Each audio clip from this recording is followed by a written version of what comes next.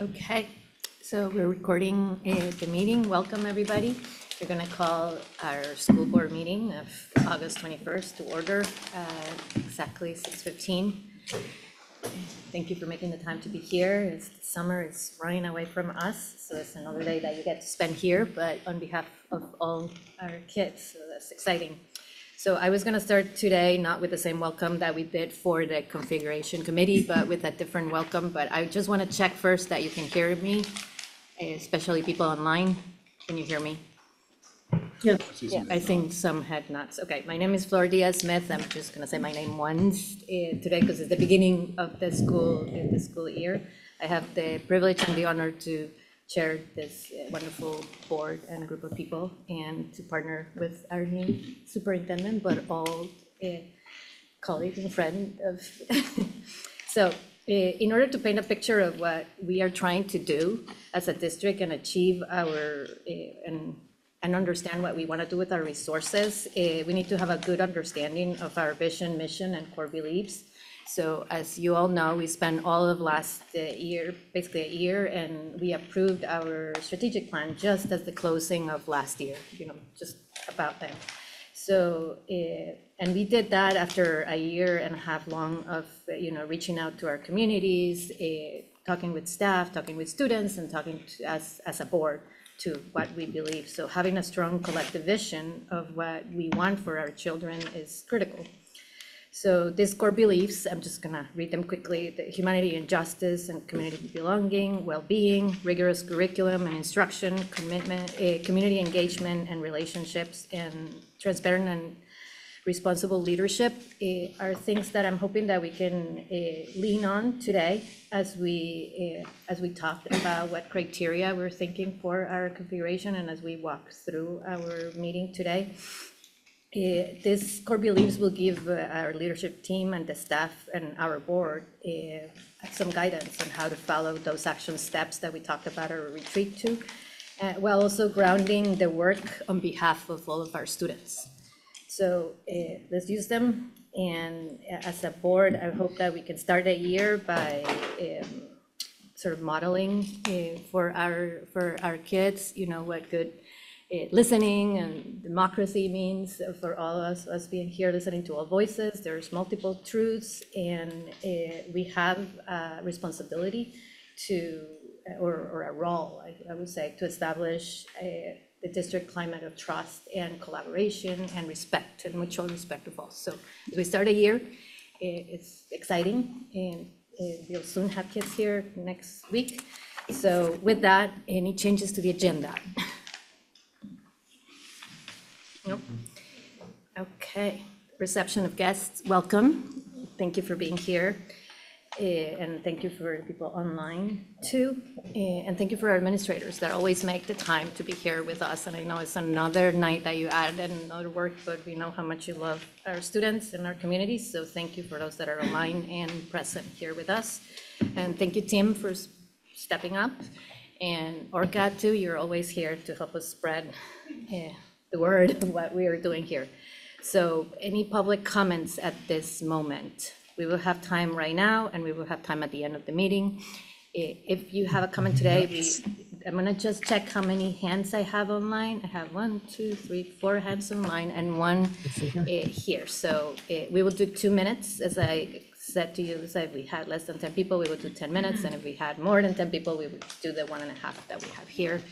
So with that, I'm going to open it up to the public here because we just have one, and then we'll move directly online so that we can walk through that lineup. So if you don't mind standing and saying your name, and then go ahead. Hi, my name is Nat Shambaugh. I'm from Berlin. My kids went through school here 15, 20 years ago. And I went to the June meeting in Berlin about the configuration, and I have a couple of questions that I haven't been able to clarify by looking at your information online, and I'll be quick. But first, thank you for everything you all are doing. It's a thankless job to try and figure out how to reconfigure this whole thing, but it's got to be done, I think. I think it's beyond time to consolidate some and not have such small classroom sizes that the kids don't have an opportunity to do new and different classes. So questions I have are the June meetings and the surveys you did are summarized online, but I don't see anywhere where you're actually figuring out how to incorporate any of that into what you're going to do moving forward. So if you can clarify that. At the June meeting, we were told that there was going to be financial modeling by August on what the different scenarios might actually cost, and I haven't found any sign of that anywhere online, and so I would like to be able to see how that's playing out. My understanding was that there was going to be a vote in November potentially on closing one or more schools. But the most I could find online was your September 18th meeting where there's a decision to vote on configuration priorities, and I don't know what that means. A decision to vote, does that mean you're going to vote on September 18th on configuration priorities, or you're going to decide that it's time to think about voting? So I think you need to move along as quickly as you can, because this process, I don't think, should be delayed beyond this year to try and figure it out. And on that note, I haven't been able to hear from anybody a coherent statement on what happens if or when the towns vote not to close their school. How are you going to move forward if you decide that schools should close, but the towns decide they shouldn't? And financially, we still need to move forward on something. That's it. Thank you very much. And we'll get to all of that, hopefully through the meeting. Now I'm going to move to our online. So Lisa, do you want to get us started? I don't know if, because I know you guys have a list. I'm going to actually let Lila go first and then let you guys do your group. Is that okay? Okay. It's just I reach out. Okay, Lila, go first. Okay, Lila Richardson. I'm a Hold on one community member. second. Can we, the volume just a little bit, Tim? Or a lot. I don't know. Try again. Lila Richardson. I'm a community Lila, member. Yeah, can't just hear you hold very on well. 1 second like that. We're just trying to adjust the volume so that we can hear you. You're okay, you're unmuted. It's just very, very low. Go ahead. Can you speak for just a moment? Lila Richardson from Worcester. Hold on 1 second. Yeah, it's coming through there and not through. Otherwise, I'll do what I did the last time and just unmute mine. All right, Lila, I'm going to ask you just to try one more time. Okay, and it's Lila Richardson from Worcester. Yes, we got you. Got it? Okay. As part of the community survey on reconfiguration, the board solicited questions from the community. We're glad to hear that some of our questions will be addressed in this and upcoming meetings. Since we have not yet received concrete data on finances, capacity, community impact, and other key questions, we've attempted to piece together our own answers to some of our questions based on the data made available by the board thus far. The answers may not be wholly accurate, but they're the best we could come up with the information currently available. 4 or 5 of us will be reading the rest of the document, depending on timing, and Lisa Hanna would be the next person in line. If it's possible to call on us in that order, we'd appreciate it. We've also emailed a copy of the document that we're testifying from to the full board and a link to our calculations and sources. We'd first like to talk about school capacity and student population density in the 3 elementary school reconfiguration model. In the April reconfiguration packet, the board suggested that the maximum capacity of Rumney with 9 classrooms is 268 students. By these calculations, each classroom at maximum capacity would hold approximately 30 students, which well exceeds state educational quality standards and our district's own standards. Similar discrepancies exist in the maximum capacity calculations of the other elementary schools. And so how are these numbers determined? Our calculations based on state educational quality standards estimate a maximum capacity of approximately 200 students at Rumney. If all the Doty students attended Rumney, including the 6th grade in FY26, Rumney would be at 92.5% capacity. If the 6th grade were moved to U32, the Rumney capacity would be 81%. In FY24, Rumney was at 61% capacity. We asked if Middlesex residents really want to add a third or more students and change the feel of their school to that degree. And does this capacity level leave room for fluctuating populations in the future? So I think that's my 2 minutes, and Yes. I'll pass on to Lisa if You were that's okay. Right on time. Okay, so I'll let you guys go through. I'm not gonna try to attempt. So go ahead, Lisa. I'll go next. Lisa Hanna, Worcester resident and parent. So our fourth point, in the board's April reconfiguration packet, a combined Rumney Doty school in Middlesex would have 10 classes located in 9 classrooms. Assuming that 2 of those classes are a morning and afternoon pre-K, where would the community connections pre-K students be while the other students are in the pre-K classroom? Would reconfiguration do away with pre-K community connections altogether? Does the 3 elementary school reconfiguration model also account for classrooms for art, music, foreign language, and other, quote, expanded enrichment opportunities? Are there actually enough classrooms for this reconfiguration model? The coming school year, the administration has chosen to send the Doty pre-K population to Rumney, which is an interesting experiment in reconfiguration.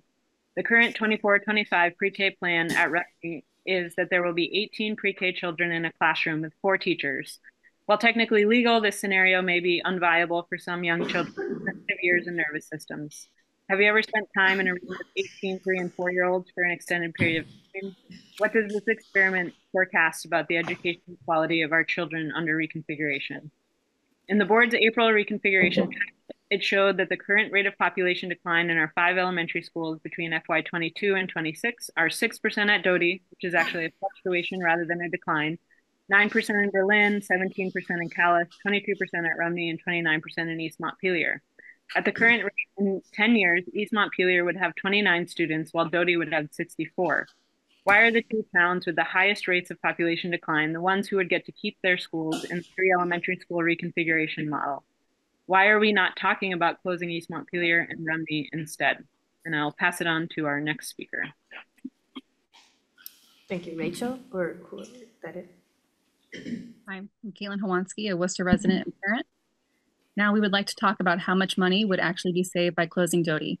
Based on rough numbers provided by the board, our calculations estimate that approximately $796,000 would be saved annually by closing Doty, including FTEs, average capital expenses, and building operation costs, but not including other unknowns. This represents approximately 2.3% of the fiscal year 25 budget, which would save the district some money. However, when expenses increase again the following year, what is to stop the board and administration from closing your community school next? The board has already expressed that the entire district's elementary population could fit into one school with some capital improvements. What would happen to expanded enrichment opportunities in the next budget crisis? How much would closing Doty impact local education property taxes based on fiscal year 25 budget calculations? Annually, per $100,000 house value and not accounting for income sensitivity, residents would save $86 in Berlin, $49 in Calais, $85 in East Montpelier, and $66 in Middlesex, and $33 in Worcester. While not nothing, this could be the cost of going out to dinner for some families. Is this level of savings really worth the impact of closing Doty on the well-being of the children of the community of Worcester? Does this kind of savings really solve our budgetary issues? How much expenditure would be saved by closing Doty versus how much revenue would be gained by merging with Montpelier and having Montpelier students attend U32? If by closing Doty, the district would save $796,000 or 2.3% of the fiscal year 25 budget, the revenue generated by welcoming Montpelier High School students out of the flood zone would be approximately $9,936,000 or 29% of the fiscal year 25 budget. There would likely be significant administrative savings as well. Why is the board not spending more of its time exploring the Montpelier merger instead? And I'll pass to our next reader. Noah Weinstein, Worcester resident and parent of a child at Doty. I'll be the last reader. The amount of annual capital spending on the Doty building is estimated at approximately $228,000 per year. Given the extensive capital repairs invested in Doty this summer for a new generator, drainage, and security systems, as well as the new windows, insulation, and siding done several years ago, are there actually additional significant capital improvement projects planned for Doty in the next 5 years? Why was so much money invested by the district in a building that may not be owned by the district in a year? We'd now like to address the equity and income disparity issues. Worcester has the highest percentage of students on free and reduced lunch and the lowest median income of all 5 towns. With regards to equity, what would be the impact of closing an elementary school in the town with the highest rate of poverty in the district?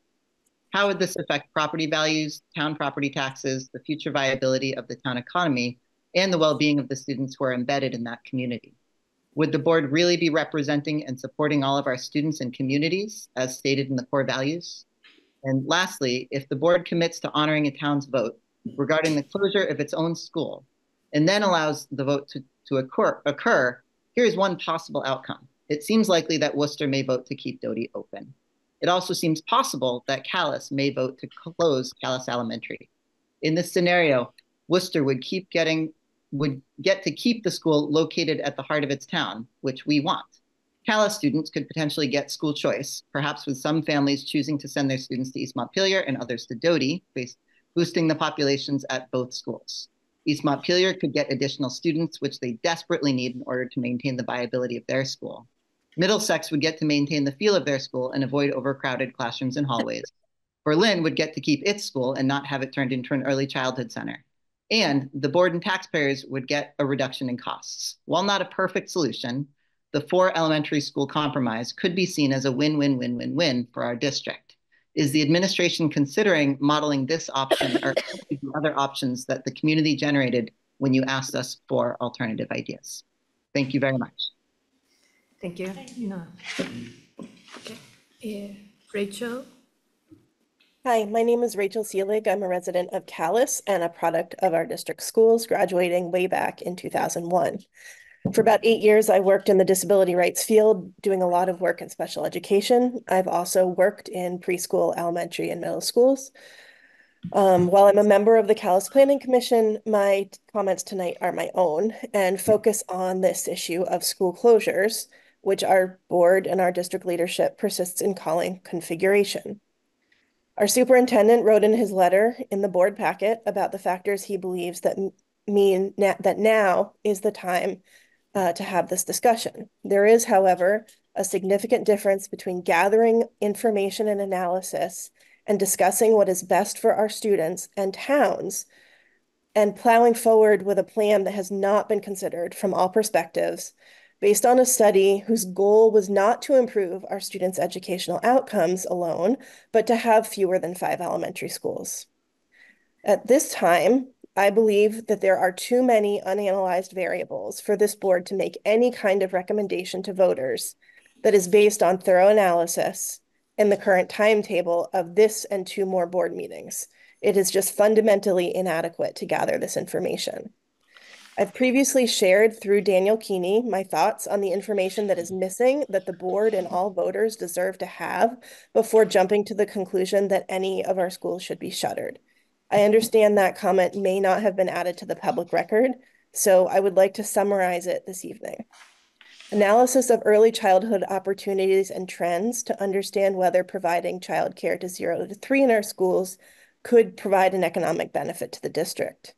Modeling K through 8 schools in our elementary schools, modeling the district merging with nearby district, considering outreach to choice towns to invite their students to tuition to our schools, modeling the opportunity to develop an in-district therapeutic or multiple therapeutic programs open to surrounding districts for placements for students with disabilities, to increase the census, especially given that there is a moratorium on development of new independent schools and many children sitting at home waiting for placements.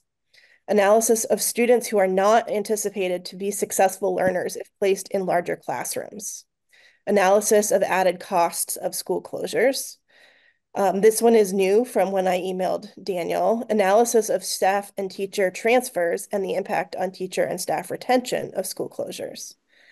Economic analysis of the expected impact on our grand lists in our towns, on healthcare costs for staff and students, and our economies in our towns that will lose schools, not just short term, but long term. Health impact analyses, economic analyses for the school budget, environmental impact analyses, opportunities to reduce costs through energy efficiency, analysis of zoning by proximity to building rather than application of town boundaries, analysis of the assumption that school closures will actually allow for a reduction in non-classroom teaching staff, analysis of likelihood of further district consolidation with or without consent by the state. And I see my time has concluded. I would ask that you review the full list and some of the additional details that I provided to Daniel back at the end of June, early July. Thank you. Thank you. Thank you, Rachel. Any others in the public? Seeing none, we're gonna move right into our board operations. And our first item of today is our school board interview for our Worcester board member. And she is interviewing online because she unfortunately couldn't be here with us today. But we're gonna get started with that. So maybe Tim, it's to speaker right now so that we can see her there. So Julia, welcome. Thank you for being here. Can you hear me okay? I can hear you. Can you hear me? Oh, great. Guys, and now we can see you. Yeah, I was just trying Okay. to. Yeah. Oh, all right. So I email you the questions ahead of time, and what I figure, because not just because of timing, but because we have one candidate with us today, is that if you wouldn't mind just summarizing what motivates you to want to become a school board member, what particular skills and experiences you're hoping to share with us as you served, and then go down that list, and why are you interested in the board to serve at this particular time, and if you're willing to attend board development. Yes, So of course. if you don't mind just summarizing that instead of going question by question. Sure, sure. I can try to do that. So thanks for having me here today. Nice to see everybody. So education, as you may know, if you read my letter and took a quick look at my resume, education has been critical to my whole life's journey. My father was a teacher from the time I was born almost until the time he died. My mom was a teacher too. And one of the core beliefs that I've developed over time is not anything profound, but I really believe that education is the key to success for us all in life. And I'd like very much to be part of a team working toward this for all the students in our district. I heard something last night that Michelle Obama said at the convention. She said, and I loved it because it was so connected to this. She said, "We have the power to marry our hope with our action." And I think that is pertinent to me, and wanting that, hoping for this success for all children, being able to take some action toward that would be important. So I've lived in this school district since 1985. I lived in Middlesex, and then I moved to Worcester. And at this point in my life, after 33 years teaching in public education, I'm retired partially. I'm an adjunct professor at a community college based in Connecticut, but I have more time available than I ever had previously. And it seems that now is a good time to serve my community by fleshing out the Worcester representation, since we only have 2 people representing Worcester on a unified board right now, especially at this crossroads in light of discussion of reconfiguration options. It seemed like a good time to take that leap and become someone who's able to serve in this capacity. I've been dedicated to all kinds of community service for a long, long time. I'm a hospice volunteer. I serve on the board of the Historical Society. I'm part of the Worcester Neighbor Network and serve on the Justice and Action Committee at the Old Meeting House in East Montpelier. So I think shows my dedication to serving various parts of the community. I work well with other people. I can listen. I feel like I'm a good communicator. I teach writing, so that's another skill. And I believe that I'm also working toward always finding solutions for the common good. And I can follow through with any commitment that I take on. So that's all it in a nutshell, I guess. That's pretty quick summary, but I hope I answered all the questions. Thank you, Julia. I think you did. Is there any follow-up from the board? Oh. So we have two options. We can ask an extra question, or we can go into executive session and deliberate. We have one candidate, which has been our policy, so I think we should follow, and we can just move to the next room and come right back. So I would ask for a motion to move into executive session to deliberate. Second. So move. Patrick, Second. moved, second by Chris. All those in favor, please signify by saying aye. Aye. Aye. We're gonna move next door, and I'm gonna bring you, actually, I'm gonna call both of you, okay? It was moved by Elizabeth to come out of executive session and seconded by Keith. Thank you. And now I'm looking for a motion for our new board member. Could I have a motion? I move to appoint Julia Hewitt to the school board representing the town of Worcester. Thank you, Daniel, thank you. Galen, all those in favor, please signify by saying aye. Aye. Aye. Any opposed? Any abstentions? Hearing none, welcome. Julia, you will hear from, thank you for your willingness to serve. And like I said in my email, you're more than welcome to stay through the meeting and stay informed. Melissa is gonna reach out to you. Unfortunately, we can't do the oath online. So when you get back, please make sure that you get the oath of office, and then you can make decisions with us at our next meeting, okay? Thank you so much. I wasn't expecting applause. That was just really a really sweet surprise. Thanks, everybody. Thanks so much. It'll be a good journey together. Yeah. Yes. Okay.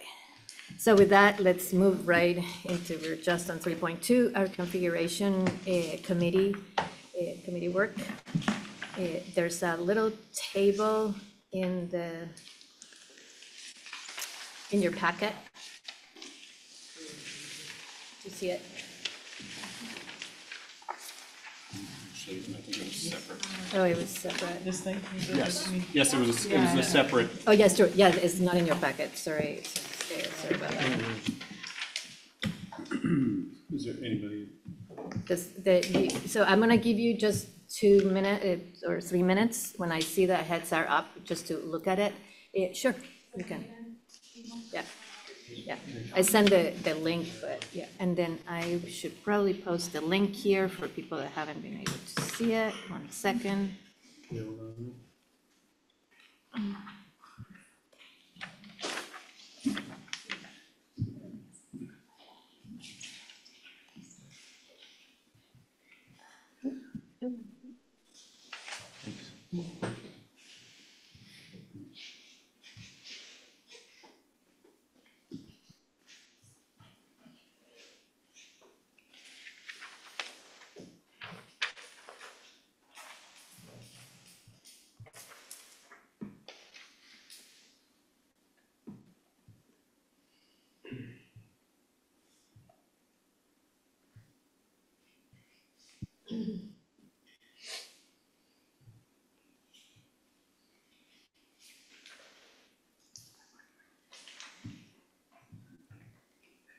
I just pasted the link on the chat for people to be able to look at the criteria.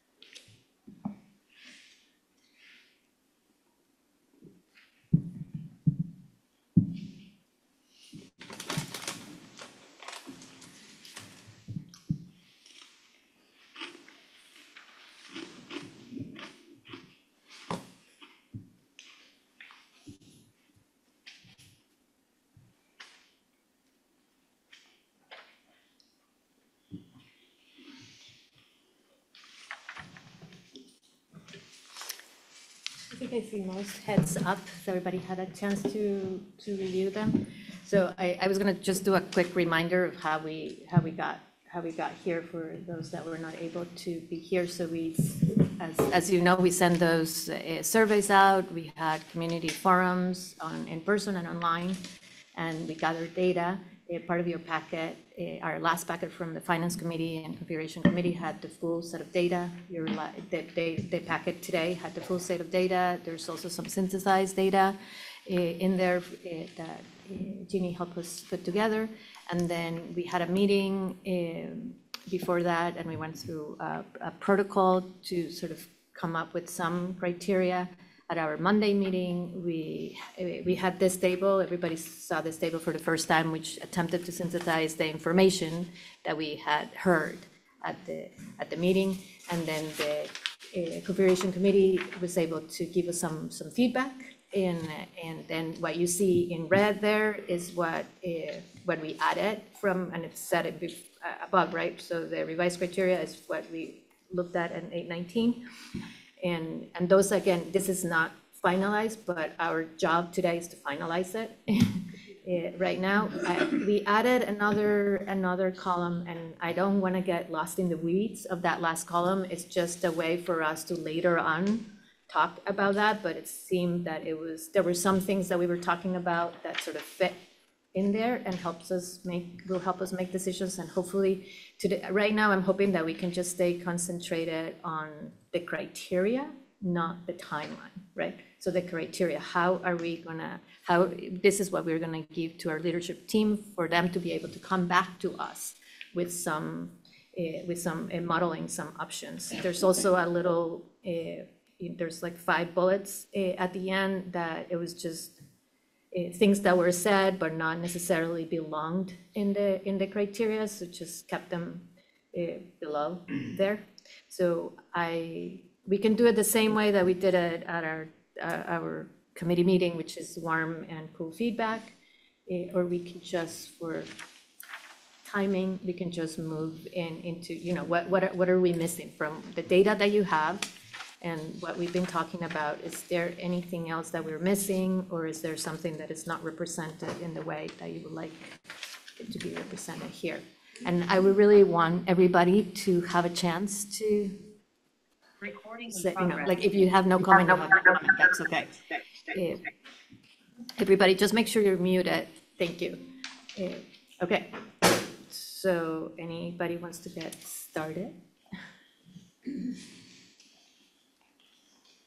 We could start with warm feedback. What do you like about does it represent? And then we're going to move into the data that Stephen presented the last time.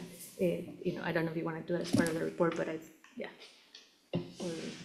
We've got it next. You've got it next, that's true. Yeah. So is there going to be more financial data other than? Oh, yes, definitely. Okay, Yes. and what will that be and when will it be available? So we will be bringing in the third meeting. So this is the first, second, the third meeting of this series is going to be all of the financial information around both the budget. So we're going to bring you the level service budget for what the district is right now, and then we'll bring you a budget that shows with configuration, primarily the 3 elementary school configuration, 6th grade to U32. But we'll be able to show a couple of options associated with that. You've asked for some of the town information. We'll have some of that. We talked about that in the last meeting, is that we can't fully break out all the expenses by town, but we'll do as much as we can to show that. When you say by town, you mean school in town? School in town, yeah, because okay. I think, yes, and that's an important distinction, because sometimes we forget that the towns also have a responsibility for U32 as part of the expenses. So the district budget is actually, more than just the elementary schools. Yeah. Can we get and I saw that it was kind of a note in terms of looking at a Ford elementary school configuration. So we've heard that request, and we're going to see what we can do to bring you as much information as possible. Because I think having that before a vote, as opposed to only if the town votes. Understood. Would be helpful. Yeah. Information. And Chris, and I promise you, I'm not trying to be difficult, but I would love to have that conversation at the end. Like if we could, like the most important thing for us right now is to concentrate that criteria, because if we don't give them the criteria, they can't model, they can't come back to us with finances. So if we give them the criteria, then we can talk about finances. So if we could, like just try to do criteria right now. Kaylin, do you want to go? Well, I gave feedback at the meeting on Monday, and this, I think it looks much more specific and included all the feedback we've given on Monday, so I don't really have anything to add, I just think it's.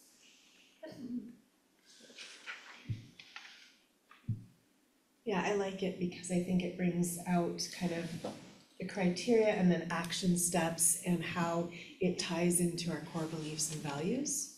And I do feel like a lot more has been captured over the various meetings, and that feels good to see.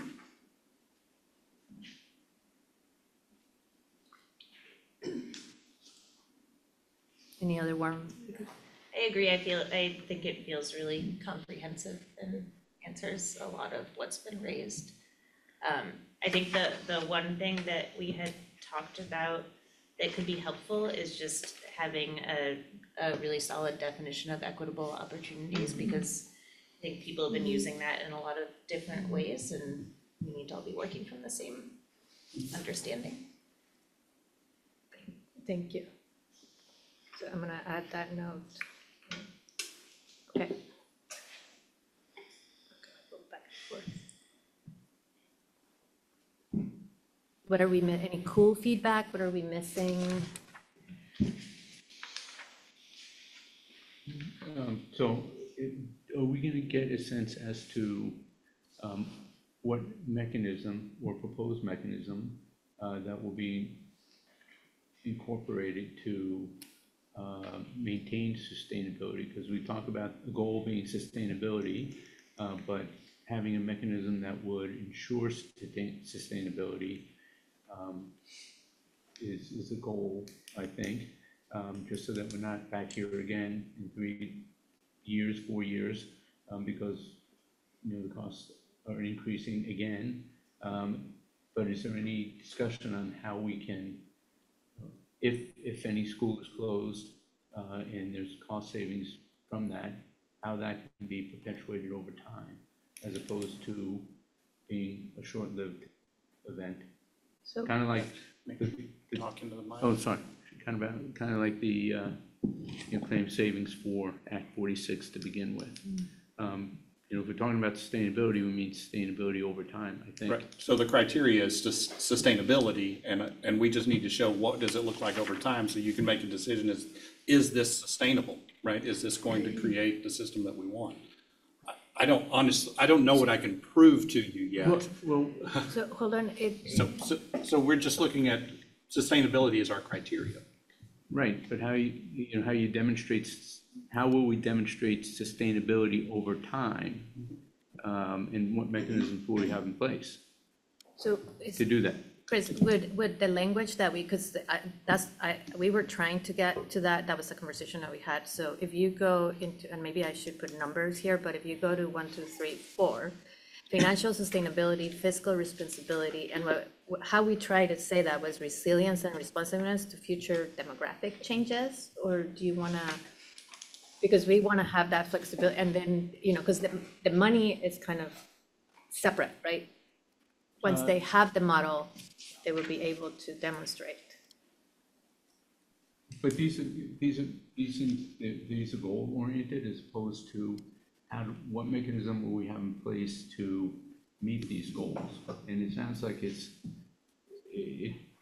because we're talking about a fairly drastic remedy here for our current financial situation, we should be able to point to something that is intended to sustain our costs, or our rate of expenditure, and what that would look like. Well, I would say that that's a board decision as to what kind of increases do you think are reasonable to sustain over time for our communities. So would that become a strategy then? I think so. So that, because it's not the criteria, but the strategy may be board considering cap on spending.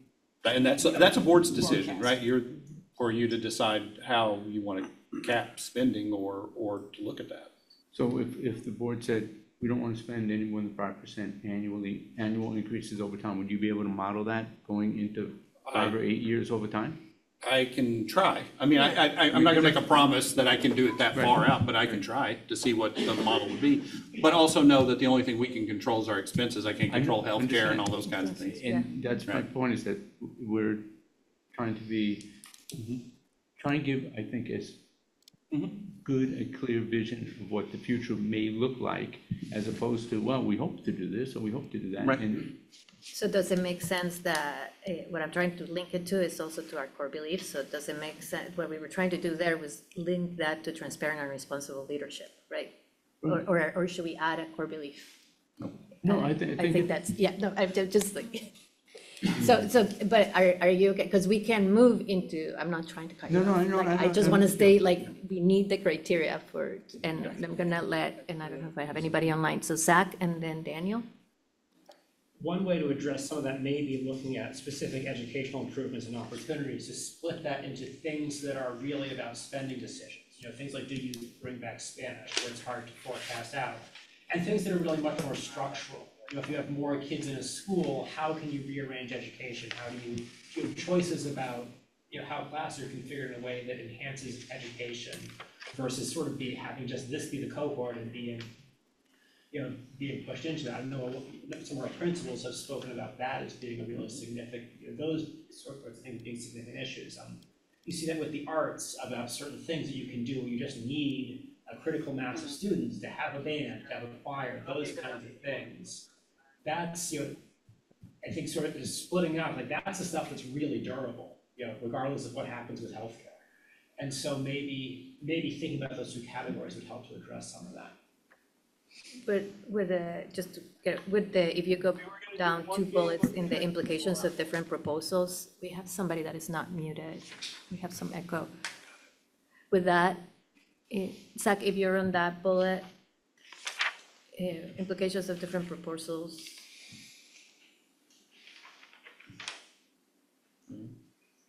Yeah. That's just. Go ahead. I think it partly fits there. I mean, that's really focusing on 6th grade to U32. I think the sort of what you change by changing the structure, I think impacts both U32 and the elementary schools. On this back page is. Oh, sorry, I didn't see. It's not. I think you're pointing at this. I think it's also here, the maintain or expand Yes. enrichment opportunities. Yes. Is that what you're talking about? Yes, both of those, yes. I think it can fit into either. Either of them, okay. Daniel? I was just gonna suggest that in the implications criterion, we change projected tax savings to cost savings and indirectly tax savings, just as an acknowledgement to how Sorry, can you repeat it? So can I? cost savings. Cost savings, and yeah. indirectly tax savings. It's just to pretend that we can directly control tax savings is giving us an even more impossible task than we already have before us, so. Yeah, so that's why we had about the per pupil I was also just spending, gonna ask Chris, if you had any specific mechanisms in mind, this is the time to put it in there in the financial sustainability criterion, because I think otherwise it's the administration's, it's on them to demonstrate the ways in which we're gonna put ourselves in a better position to to influence future financial sustainability. But if we had any specific ways in which we'd like to see a model, amplify that ability and that sort of add more levers to our toolbox to mix things up a little bit, that this is the time to add it if you had anything specific, because I can't really imagine how a reconfiguration, other than reducing the overhead that we're talking about and reducing our physical footprint, what other ways in which the configuration might extend financial sustainability or reduce costs. Right, Because but in what financial- ways, and in what ways does it afford us more flexibility and more ability to contain costs in the future. I guess I just want us to be explicit, and I can't think of other ways to be explicit. Well, I would think that we would examine what programs we offer. Because programs are people and people are the cost. 80%, we keep hearing 80% of our budget is based on not buildings, but cost of personnel. And the programs that we offer are delivered through personnel primarily. And so really having a hard look at that is, are we going to keep offering everything that we do or not? And if we're not, then what are we going to pare back on? Because that is the cost driver. People is the cost driver. I'm not advocating for that, but I think that's the reality of what we're facing if we're going into the future, particularly when we have, it doesn't look like healthcare is going to be diminishing significantly anytime soon. With a third double-digit increase this year. So just really taking a hard look of what this really may mean if we're trying to control costs. And I think it goes to programming. Stephen may agree or not or disagree with me on that, but I think that is ultimately the factor that we need to look at in controlling costs, not buildings, because buildings are, if they're only 20% of the budget, it's not huge. You don't get a lot of savings there. Or controlling costs there. So go ahead, sorry. I just wonder if that's, I totally agree with you. I just wonder if that's more of a budget process question than a reconfiguration process question. Like there's so much stuff that they already have to answer right now. I think it probably makes sense to look at level funding versus reconfiguration and all of, like, understanding all of this. And then we're gonna have to have that discussion of if we're working with level funding or if we're working with a reconfiguration budget, what still fits in there and what do we have to cut back to get the budget through now and in the future? But maybe I'm missing your point too. But see, I don't think they're mutually exclusive. No, they're very much connected for sure, yeah. So having that conversation, if we're thinking about voting to recommend closure of schools, which is a significant reconfiguration, significant impact on the district, we want to be able to say, we think it will do this. And that will be sustained over time because we anticipate doing this. Rather than, again, a couple years down the road, coming back and saying, well, we have to do these other things. And then people say, well, you should have told us that 2 years ago when we voted to do things. I mean, it's just kind of modeling into the future. And it's unpleasant. This isn't a pleasant conversation because, we offer a lot of things to our community and our students. And we, hope the best to continue to do that. But, given the finances, I don't think we can, quite frankly. Thank you, Chris. Diane and then Ursula. So the one thing I'm wondering about is, because as you're saying that, what you're talking about isn't, to me, doesn't fit necessarily under that financial sustainability in that criteria, but it goes to me, it says, as part of maintain or expand enrichment opportunities that are consistent across the system and are fiscally sustainable or something. To me, it's in those implication areas where we're talking about it, or, specific educational improvements and opportunities for students that are fiscally sustainable, because we don't want to put something in place now and then next year actually those have to come out. So what are we looking at saying we can offer in a fiscally sustainable way? What'd she Ursula? I'm all set. Thank you. Thank you, Ursula. Okay, so adding that, is anything else, are we feeling comfortable? Because we need this for the leadership team to be able to move so that we can model. And, I think the public is just also getting an understanding of the next steps, right? Because they can bring back financials without being able to model, and they can show us any of that without this. So I would actually want a motion, and I know that this is just direction, but I just want a motion to approve the criteria. The criteria as submitted, and let me just make that one last change. But basically, what I'm adding is just the sustainability of the equitable opportunities through the years, right? Well. And the cost savings and projected tax savings. Yeah, cost savings and indirectly tax savings is what I wrote, or is it projected? Sounds good. Okay, Well, for equitable opportunities Yeah. and then the enrichment opportunities. And then yeah, we so, okay, let's slow down a little bit. So I'm gonna just go column by column. So the impact of student well-being, we're good with that one, the first one, right? Yes. Travel time, we're good with those two bullets. Yep. Implications of moving sixth graders to, adding the research and data, good, okay.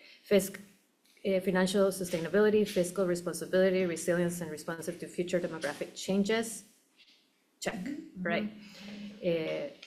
Does this configuration sets up to enter a merger conversation with other districts in the future? Check, right? Implications of different proportions specific to communities. To that one, I added a bullet. The last bullet that was red, now I have in green, it says cost savings and indirectly tax savings, is what I wrote. Is that? As long as it gets what I was asking for on Monday. So how we get there, as long as this is a criteria that we're gonna use, and then we can ask those questions. Okay. Right? Does that make sense? It's As like, long as it addresses what I said on Monday.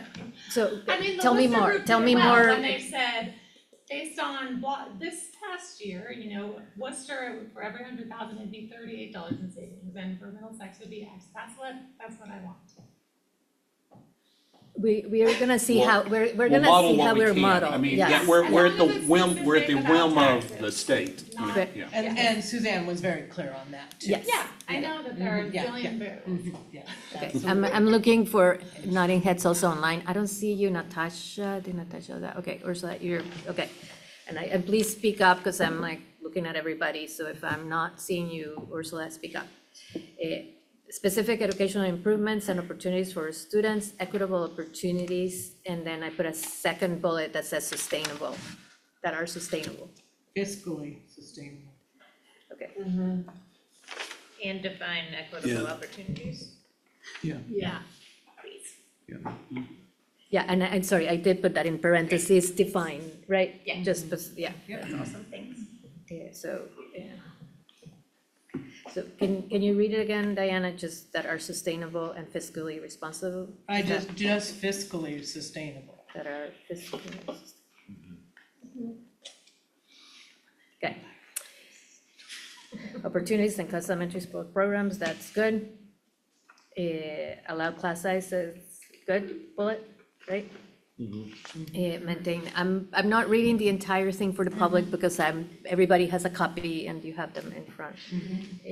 Maintain or expand enrichment opportunities that are consistent across the system and fiscally responsible as well. Sustainable. And sustainable, okay. So I'm curious about the consistent across the system, and why is that necessary for equitable, expanded enrichment opportunities? Couldn't there be a scenario where we can't afford every school to have every enrichment opportunity, but there's a flavor of them across the district?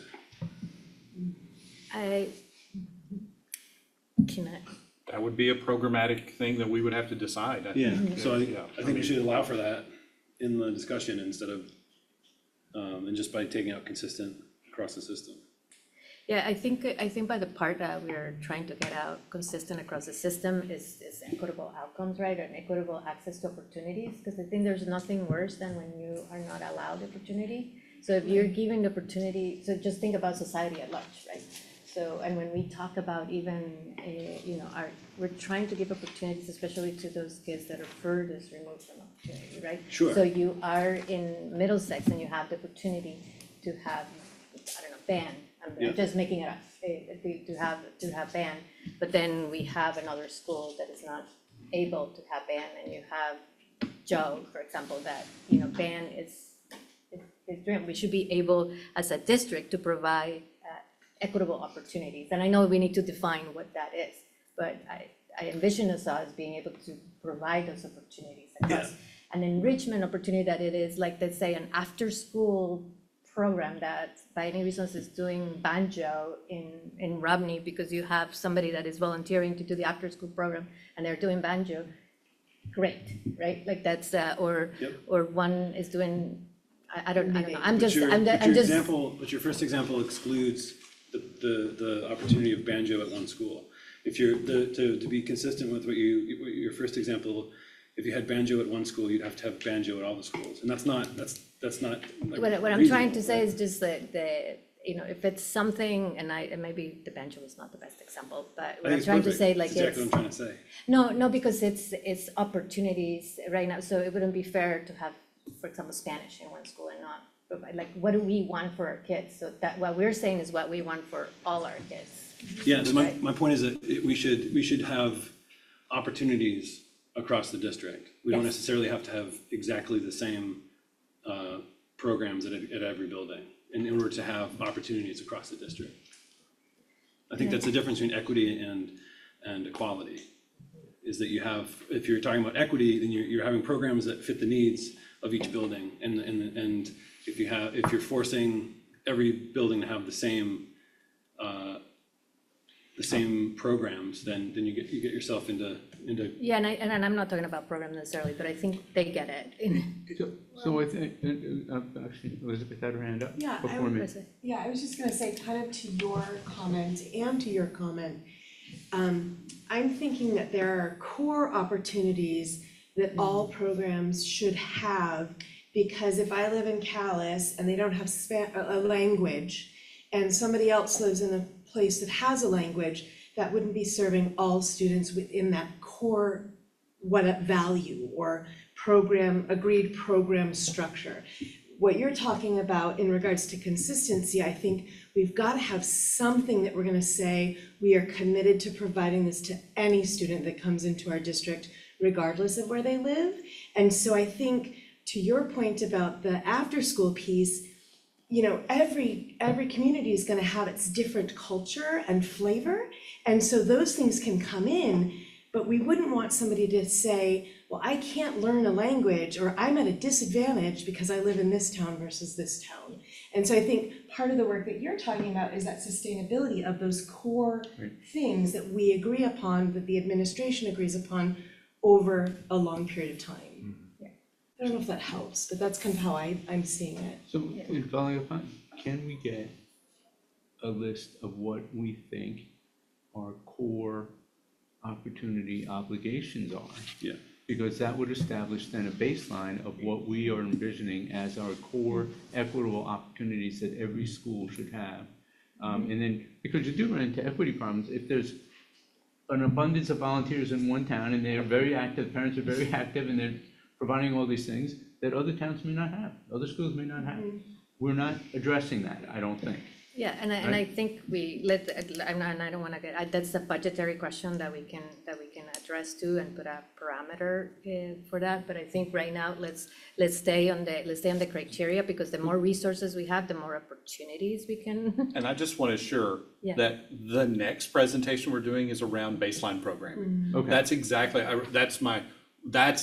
what we're going to talk about. What is the programming that we should assure every student, no matter what school they're in?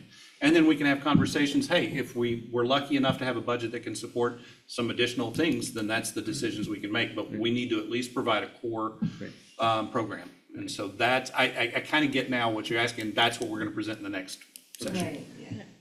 And those are, they don't come out of the blue, they don't just decide, right? We just have student learning outcomes that we have already agreed as a district, right? Yeah. So, We have a framework for it. yeah, we have that's what I'm trying to say, yeah, so, okay.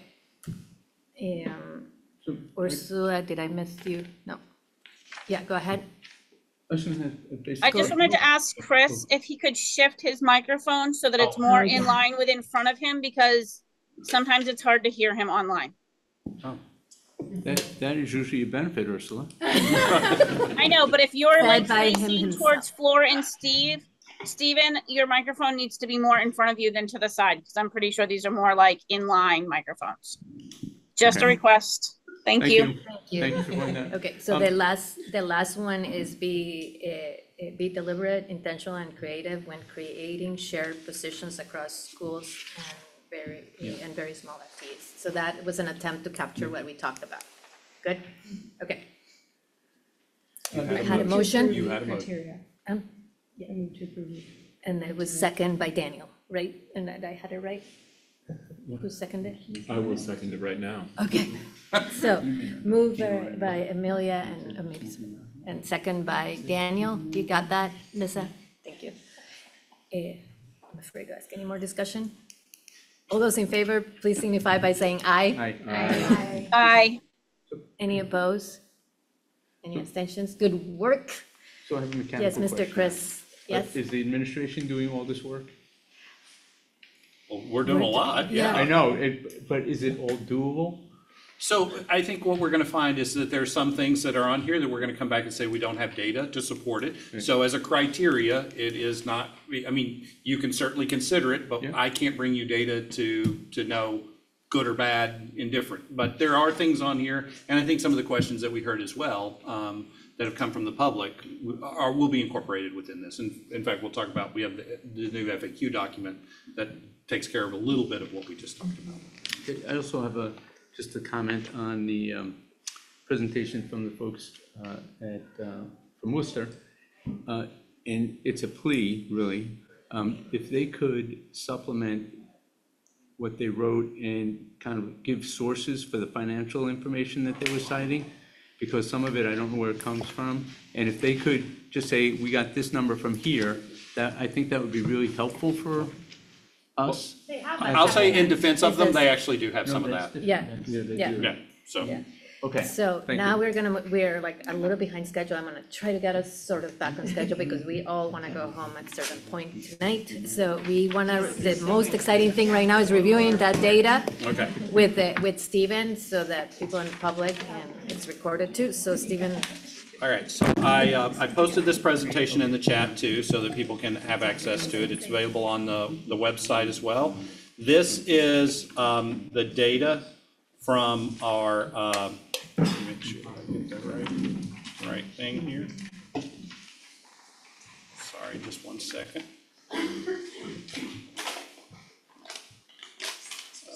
Okay.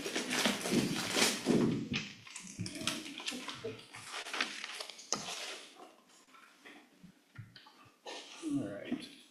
So I'm going to share my screen so that we can see this. This is the configuration study data that we talked about. I actually made some changes to this so that it answered some of your questions and also cleaned it up a little bit more. I hope you had a chance to look through it a little bit. I do want to start with an iterative timeline here. I went back and really reviewed this, and I just want to point out a couple of things on this timeline that I thought were quite interesting. There is a 2010 Doty and Rumney efficiency study that was done. I have linked that efficiency study. There may be some people on this board who were a part of the Rumney board back then that would remember that. But it also looked at governance structures and some of the same things that we're talking about now. So this conversation is not brand new. At the time, Rumney was reaching its maximum in terms of its student enrollment. And so some of the recommendations were definitely different than a declining enrollment. And so it was very interesting. That's available to you from following that link. So if you go online, you can see that. We'll put that up with the configuration work that we have.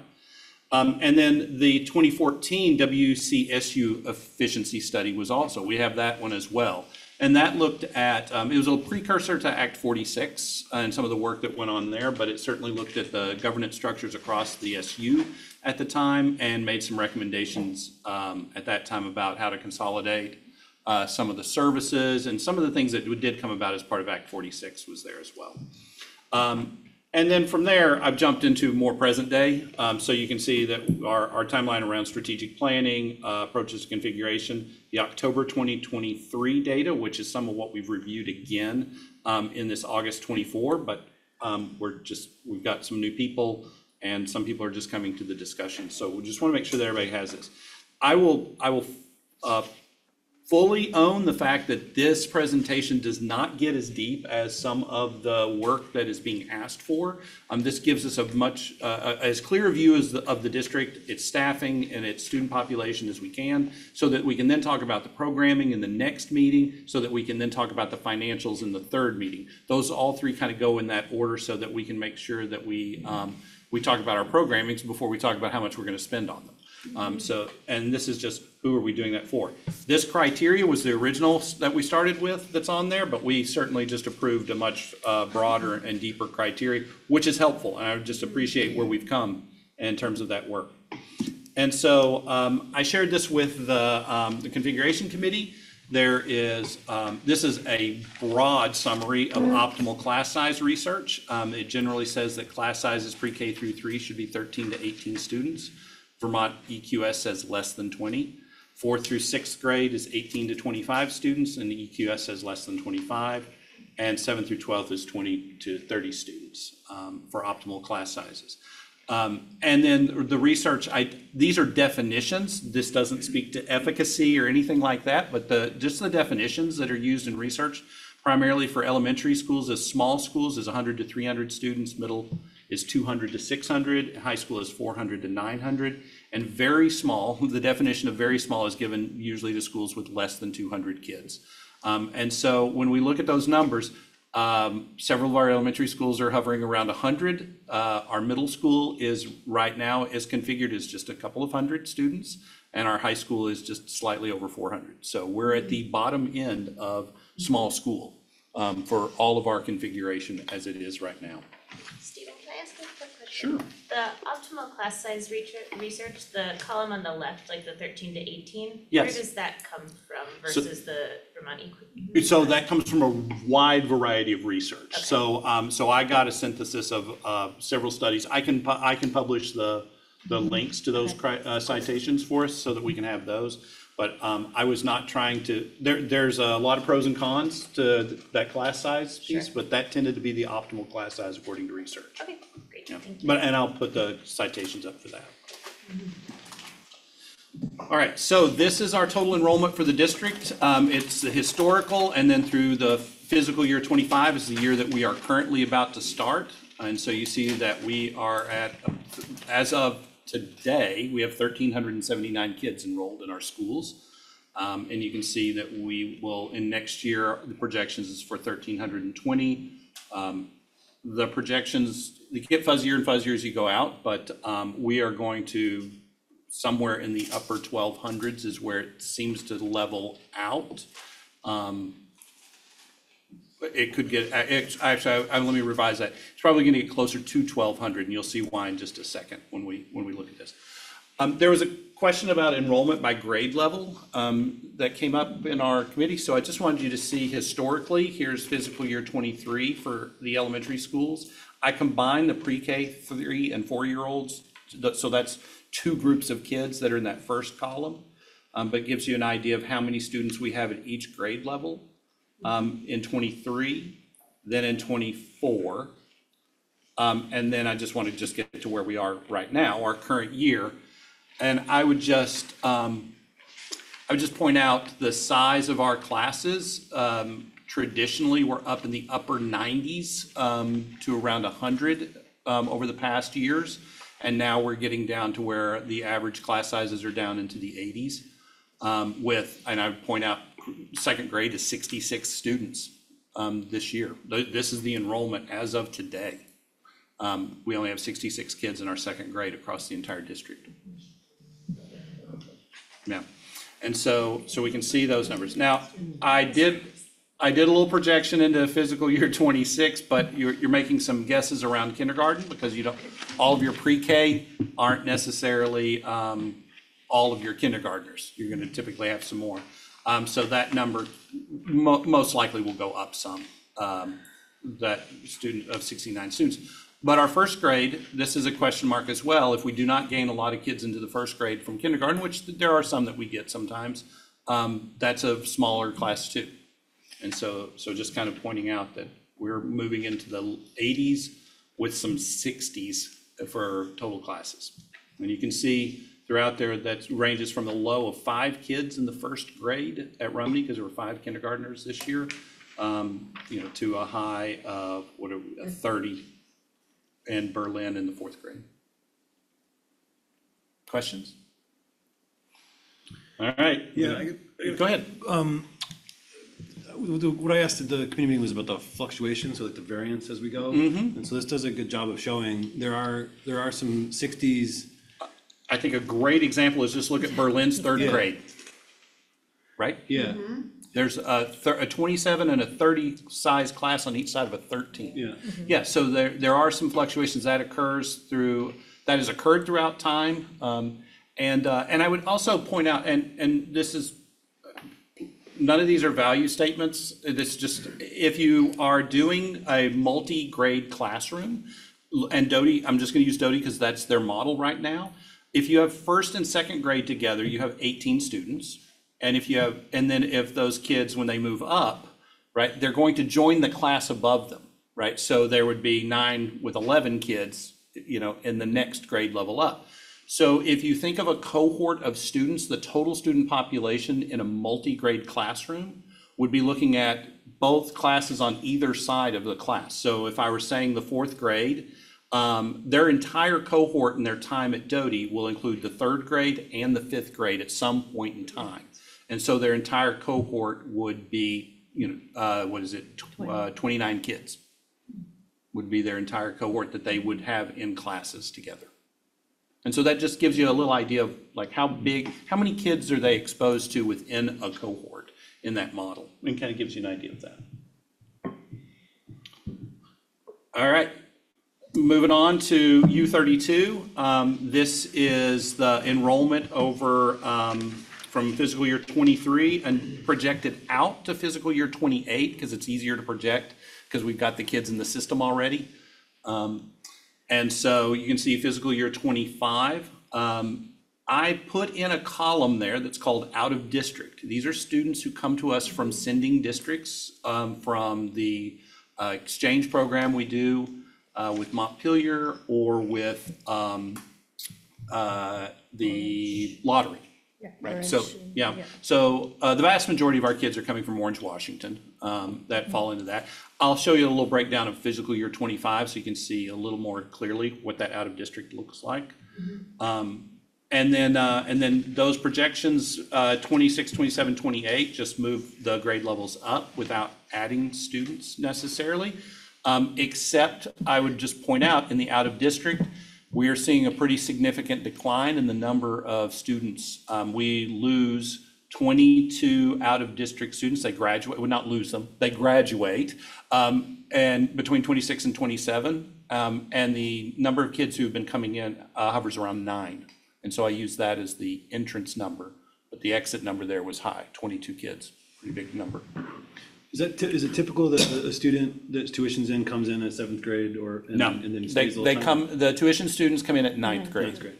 We have, and you'll see in the next slide. So I gave a closer look at fiscal year 25. And I think this helps you really see how many students do we actually have in the building versus how many students do we have. And so the in-district students, those are all of our students from our sending towns. The out-of-district, you see we only have 1 student from out-of-district in the 8th grade. That's not normal, but that can happen. Because out-of-district can be tuition students, choice students, lottery doesn't start until high school, and then exchange could be, we have done exchange with Montpelier for middle school on occasion. If we have a middle schooler that wants from here that wants to go there and from there that wants to come here. There's no money exchanged in that situation. It's only a kid exchange.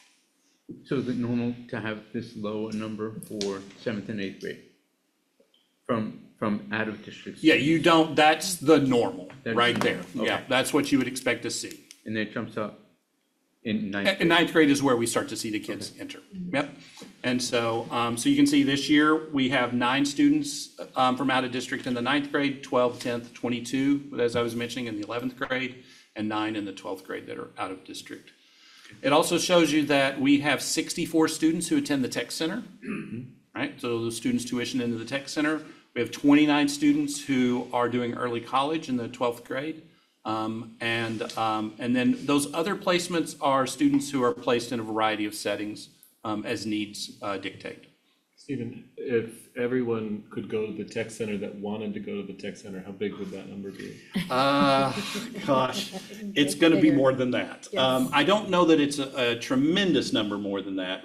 We had a record number of kids accepted into the tech center this last year. And so, yeah, good for our kids. There's great programming. So that's there. I think Ursula, go ahead. Stephen, I was curious. So like in the 10th grade, it shows a fewer number of students at the tech center, is that because of the tech center's capacity, and does that number increase as that cohort moves forward in time potentially? No, the 10th grade program is a pre-tech program that they go to there. So there's a limited number of students that can attend the tech center as a 9th or 10th grader. Typically, it's just 10th graders that are accepted into the pre-tech program. And then they start the full program in the 11th grade where they specialize more in one area. Thank you. Mm-hmm. And, sorry, can you also just describe early college and other placements? I feel like I should know this, but if I don't, okay. maybe people in the public don't. So early college is students who opt to go to college in their senior year. So the students are attending Norwich, VTC, CCV has some programming as well. A big number of our students go to Norwich. That's where the largest number go to. And they essentially complete a year of college. Some of it is necessary for graduation. So some of them are typically taking an English class, a math class, a social studies that counts back towards their high school graduation requirements. And they are able to gain college credit before they graduate. They're not counted in our building, or they are? They are not in the building. Okay. So when you see students full-time in building, that's 61 kids in the senior class. Half of your seniors are not attending school in the building. How do the finances work for the college? So it's a little complicated, but they are our education tax funds are directed to the college for those kids to go there. There is a cap on some of that, so we don't end up, once we get to a certain number of kids, it's not as big a penalty, but we do lose some revenue as a result of kids who go to early college. Okay, do we know how much per student? I can be the cap? I can find out how much that is. I don't have that at the top of my head. Yeah, and if you think about the ed fund as a whole, right, it's a pretty large expense for few kids, right? So you're trying to think about the sustainability of the ed fund. It's huge. Yeah, so from the political standpoint, the ed fund supports more than just your local public school. It also supports kids doing early college and things like that as well. Is this number fairly average? That's a little bit higher than what we typically have, but it is, we typically have 20 kids that go to early college. Other placements are a variety of placements based on student need. And to say much more would be to kind of out what those student needs are. Yeah. So that gives you we have 700 kids essentially on the books for U32, and there are 582 kids in the building. Now, I would also just say that some of the tech center kids come back here and take a class. They'll take the building. Huh? They're not all in the building though. No, they're not. But some of them come back and take still need to take some classes with us. Usually it's financial literacy, a social studies class, those kinds of things. And our early college kids and our tech center kids still make use of our school counseling services and other services within the school. And they are allowed to participate in all co-curricular activities as well. So they still make use of some of the school activities. We don't always get money for those students, just an FYI. All right, so that gives you kind of a much deeper look at that. And then we talked about the elementary classroom configuration. This is this year. We have 34 classrooms that K-6. I did not include the pre-K in this. It's because they use their half day. So, which I think can answer when we say 10 classrooms of students at Rumney in the reconfiguration. It's one of those classrooms is a morning and afternoon. I did hear the questions about CC and all that. We'll talk about programming at the next one. But this is the configuration. This is not the configuration that we had last year. It did not look like this. It was a different variety of this same setup. And so that's this. I put in here what the proposal would look like for 3 schools. It would look like 29 classrooms, K5, pardon me, if the 6th grade were going to U32. And so this just gives you a different breakdown of what it would look like in fiscal year 26 if we were to go and have straight classrooms, straight grade level classrooms. There's a lot more modeling around programming that will bring this back for you to look at. Provided the current demographics, this comes from our annual report. So this shows you how many of our students qualify for special education services and qualify for free and reduced lunch. So this is our measures of students with need. And I cleaned up the staffing so that this is FTE, not just number of people. This helps us look a lot more detailed into it, and I appreciate the questions and the feedback from several people on that, so that you can see that I think we reported like 320 something total bodies, but it's actually 307.21 FTEs once you do all of the math on part-time and others. So you can see the actual. Was there a reason why you didn't split out non-instructional? I was having trouble getting it all together. My pivot table worked really well for this, but yeah, it's not. You can kind of count on the fact that every one of the elementary schools has 1 to 2 custodians, 1 to 2 food service workers. And those are typically your other ESPs in there, right? So like Doty has 1 food service worker. And so that's one of those ESPs down at the bottom. Any other questions on this? All right. And then I just left in the tax information. This is how much we paid for taxes this last year, residents, non-residents, and then what came from the general education fund for our district. I know that the total there does not add up to what we had as a total expenditure, but that's because of revenues and other things. And then we had just the homestead demographics. We kept that in there as well, just to show people how taxes were paid by our communities. So income based in the top 2, combination in the 3rd row, and then full homestead tax rate in the bottom row. So it just gives you a little bit of idea. Tried to look up some rental questions. That's not as easy as it is, as you'd think. Yeah, I'm working on it too. Yeah, so so one of the questions that come up is what's the demographics around rentals and all of that. That I did a little digging as well, and that was not an easy number to find quickly. I'm going to try to speak to some of our realtors and see if they have some better numbers, and let Daniel find it.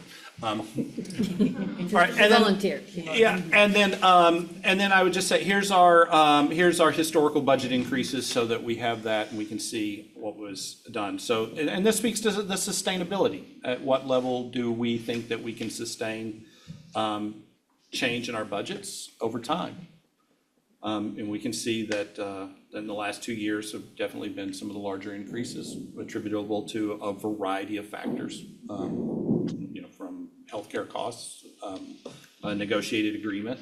And I thought about another one that affected that was that the excess spending threshold was removed. And it's coming back, but it was removed then, and then because I was just like trying to think about other things besides the decisions that we took then. Right. That has played a role. Yeah, definitely. On that. So I hope that clarified some of the questions that you'd had. I hope that this just gives you a good kind of broad-based look at, okay, this is where the kids are, and the next time we come together, we'll talk about what we're doing with them once they get here, so that we can talk about the programming, the co-curriculars, extracurriculars, all of those kinds of things that we might be doing with kids, and how we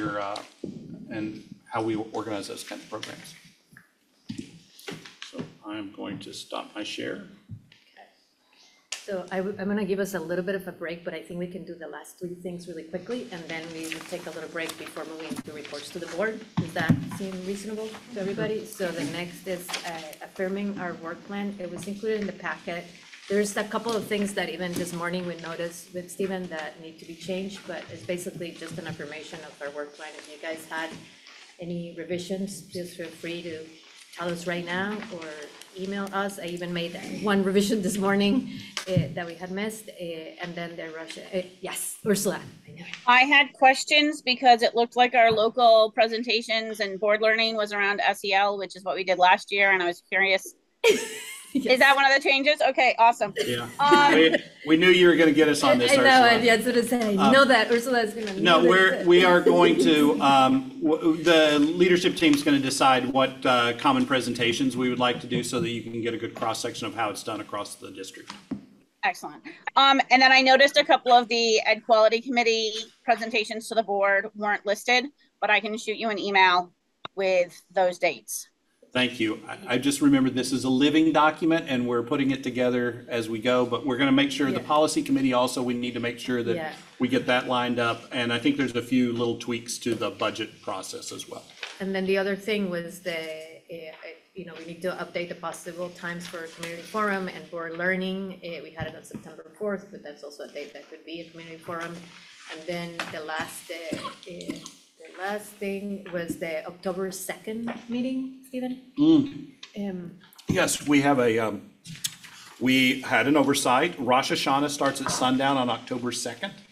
And so, I would request of the board that you consider moving that to the Tuesday, because Rosh Hashanah actually runs several, a couple of nights. And so that's an important meeting for us. If we are doing a vote that needs to be warned for a ballot, that's going to be about our last chance to do that before the November ballot.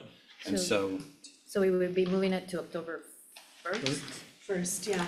Does that work for everybody? Obviously there would be a remote option too, but would that work? Instead of sending a doodle poll, we figure we'll just tell you right now. Okay. There's a Zoom option. Okay, and there would be, there would be. there will always be a remote option. Yeah. According to the new meeting laws. So I'm moving it in the work plan. So if you walk into the work plan, click, link it. Was there also, I remember us discussing as part of the local presentation, could it be connected to the strategic plan? And so I didn't know if leadership team was considering. Yeah, I just have not been able to get to that. No, and that's fine, but I just wondered if you were remembering that. It's one of my notes. Okay, and yeah, go ahead, Kim. The other thing that we had talked about, just so that it's really clear, like configuration study is here. If we have the next two studies written in those, just so that people don't read this and freak out that we're not, Yeah, great, thank you. Okay. All right. So, and that is, I don't need a motion for that. I just really want everybody to affirm we're good with that. Okay. And then affirm our superintendent evaluation process. I sent you the link to the tool. We have a couple of new board members, Elizabeth and Patrick. We have a tool that we've been using for the past almost 60. I'm looking at Jen because we started experimenting with her. So it's 4 years. This will be the fourth. Yeah, 4 years. And we got the tool from Vermont School Association. We hired them for twice, and now we've been using the tool ourselves for the last few years. So hired them just once. So it's just sharing that. In the timeline, it says that Stephen would be presenting his second draft of goals, but actually he was going to be presenting his first draft in September because he didn't have, it's similar to what we did with Jen, right? He didn't start it. Usually the superintendent sets his goals in June for the following year. And so he's just going to be I've only been on the job for 6 weeks now, yes. so FYI. So, and then we finish, the summary of the evaluation will be done in March. And the steering committee is responsible for the evaluation of our superintendent. Well, this whole board is responsible for evaluation. The steering committee is responsible, spearheaded, of being responsible for it to take place. So it's just affirming that process. We're still all on the same page on that. Thumbs up. Good. Yep. Okay, board learning and onboarding. We were thinking of doing this. I'm gonna go back to the work plan. I have too many documents open. We were thinking of possibly doing the onboarding on the September 4th meeting. We have a lot on that meeting. We have ed quality. I haven't forgotten you, Ursula. We have ed quality, and we would also have the new presentation of data. But because we're breaking a little bit, we would just do a little onboarding on that meeting, and then the next part of the onboarding would be on the board budget training. We would do that part there. We already did some open meeting law at our retreat, so we would try to make it simple so that we make sure that we're learning all the time. Does that make sense? And then if you could, well, I'll do that as Vermont Schools Association, but we will talk about potentially all attending the conference, for example, to get. All right. So that's that. Am I forgetting anything in there? The onboarding? No. Okay, so we feel it'd be better than sending a doodle poll out and. Just do small snippets. So too small because, yeah, it was hard to get a date. In VisBid proxy, you all have the information there. So we usually have a motion. I'm looking through the screen to you, Ursula, to nominate our superintendent to be able to authorize him to be the person in charge of signing our, attending the meeting and having the authority for Washington Central. And VisBid is then, for those that don't know, we actually are not insured through VisBid. VisBid is one of the few districts that are not, but we still participate because they provide insurance for most of our school districts. We have done the pros and cons, and we went through this last year, so I'm not gonna bore you with that because I don't even have a document in front of me right now. But it's a great organization that supports education across the state, and we participate on the meetings, and they also do serve some for our custodial staff. There's some professional development that is done through them. So anything else that I forgot on that? No. VisBit provides us with a great deal of training, particularly around legal matters. So with that, could I have a motion? Ursula has her hand up. Ursula? I move that we appoint Stephen Dellinger-Pate to be our representative for the VisBit meeting. Thank you, Ursula. A second? Second. Thank you, Patrick. We have a motion on the table. All those in favor, please signify by saying aye. Aye. Aye. Any opposed? Horrible. Hearing none, the motion carries. So let's go ahead and take a quick break and be back at 7, at 8, wishful thinking. Okay. And just a reminder that these might. All right. Okay, let's get started. Reports to the board. So Stephen, our superintendent, is going to highlight some things for us from the packet. Yeah. All right. So you saw the report. I put a letter in there that tried to outline the work that we're doing so that you and the community could see where we're trying to go with all of this work. Definitely want to highlight that our September 4th is the programmatic, our September 18th is the fiscal. And so and I know that we said that we would have stuff at the end of August in terms of finances, but we really do need to have a programmatic conversation so that we make sure that we represent that properly in the financial, so that we can have that as accurate as we can. And I just want to remind everyone that we control our expenses. We don't control tax rates. I mean, like that's just, we just don't.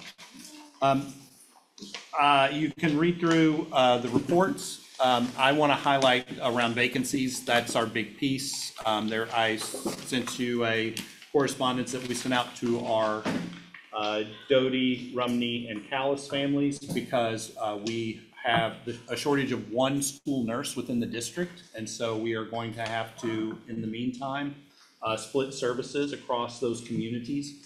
So we'll have 3 days of nursing services at Callis, 3 days at Doty, and 4 days at Rumney. And the days when a nurse is not in the building, we're going to be working on a telehealth option. I might need to talk to one of my board members about some ways that works, because he has more experience than us. But we're going to definitely make sure that they have access to a nurse through telehealth in some way during that time. We continue to advertise for a school nurse so that we can fill that position. It's a position that's in our budget, but I just wanted to make sure that I highlighted that.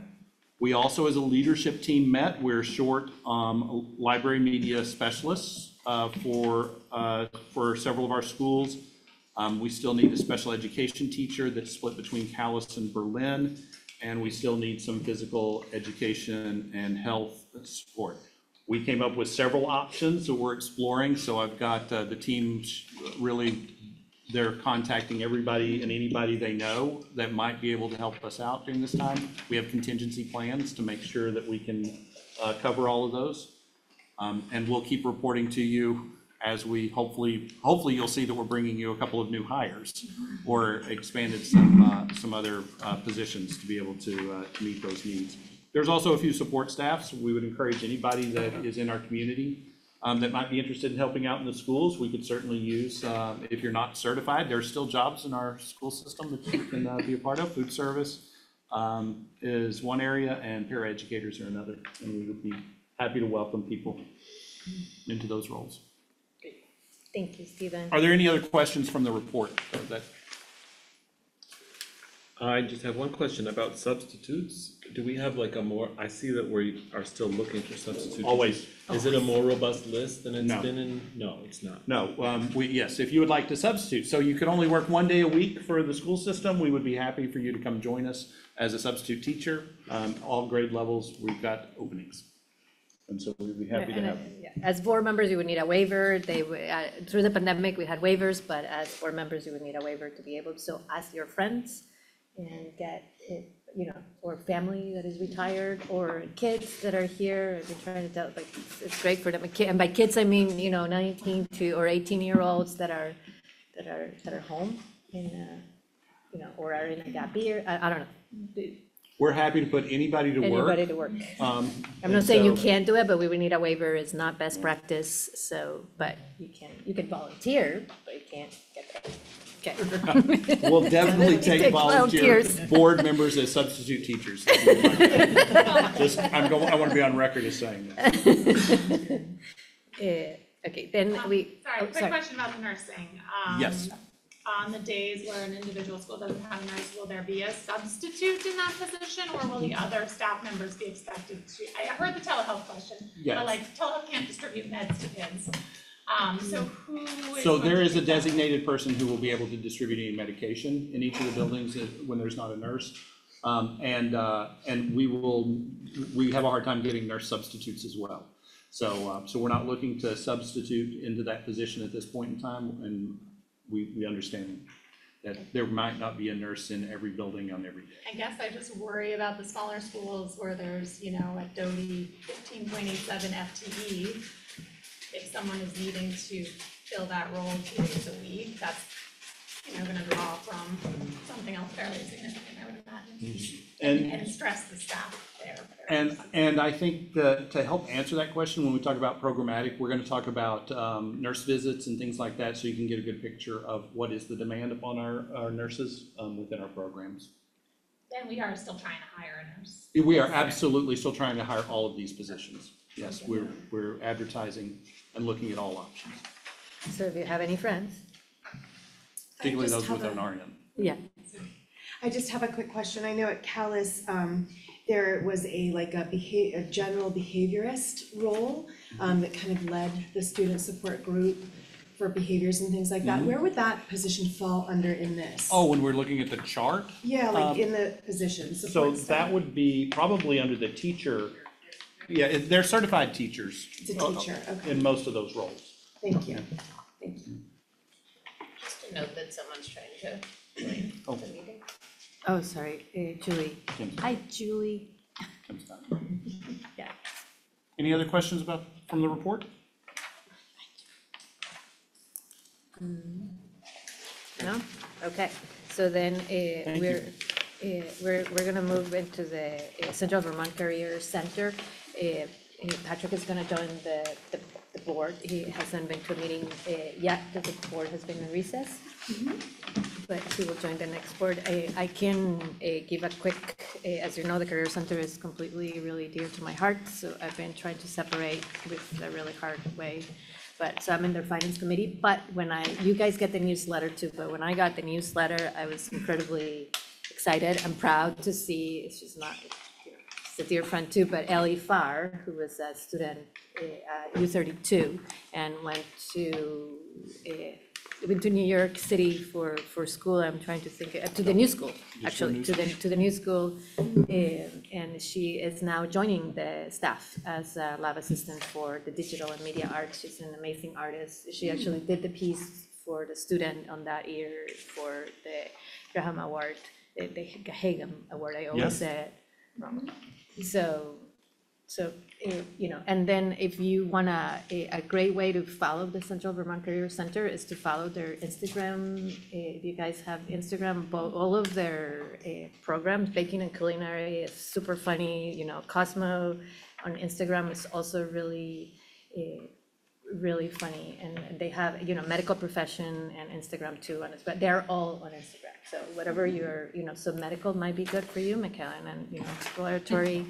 It's a great way to support the kids too, and they're really great. The baking and culinary especially are very active.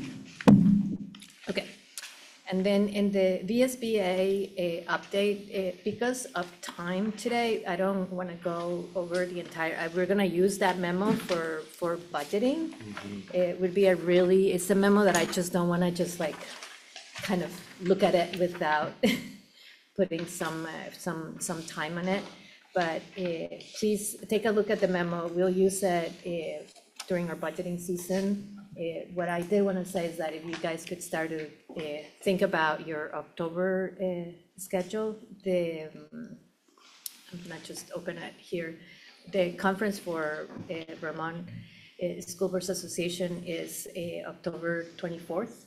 It's on a Friday. We're gonna do it on a Thursday and a Friday. The Thursday evening, that we got a lot of input that it was really hard for people to take 2 days off.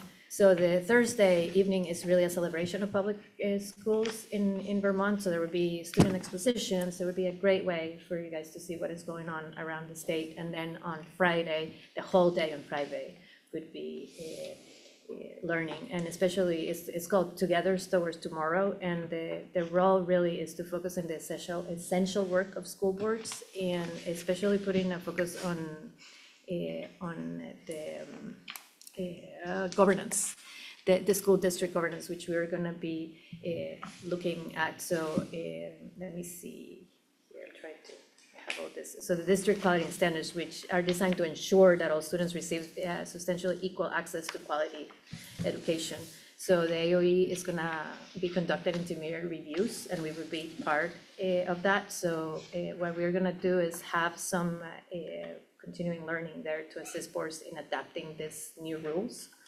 And so we have developed some self-evaluation ways to see, like, here's where we are in this standard, you know, whatever standard in governance is, and there, see if there's any gaps. The way that we, you know, our work plan and having a vision and a mission, like, we very much operate already towards those standards, but we would be able to see where we have gaps and where we can improve. And then the other part that will be taking part that is that budgeting. So any new, as you know, the Commission of the Future of Public Education has just started its work, and any new things that start to come, it's something that it would be great for you guys also to pay attention of those conversations on the statewide. And any questions, and just make sure that you are on the list of, you should be receiving every Tuesday our emails, and open them up even if you don't read them all. If you open them, we can at least know that we're reaching you, and we have goals towards that, and we've been trying to improve that. So if there's something in the newsletter that is not working, we added national stuff now. If there's something that would be helpful. And then for our new board members, and Julia, if you're still with us, please sign up for, for the webinars or the new, there's a onboarding, it started already, but you can join and do the last, the one that they already did. You can look at the webinar online. Okay. Can I say, we forgot one thing. You saw a handout, the FAQ document has been updated. And so I'm gonna put a link in the chat for those that are out there. So there's an updated FAQ that's answered some of these questions. You had a hard copy there. It's also up on our configuration website, and it's available as part of the board packet as well.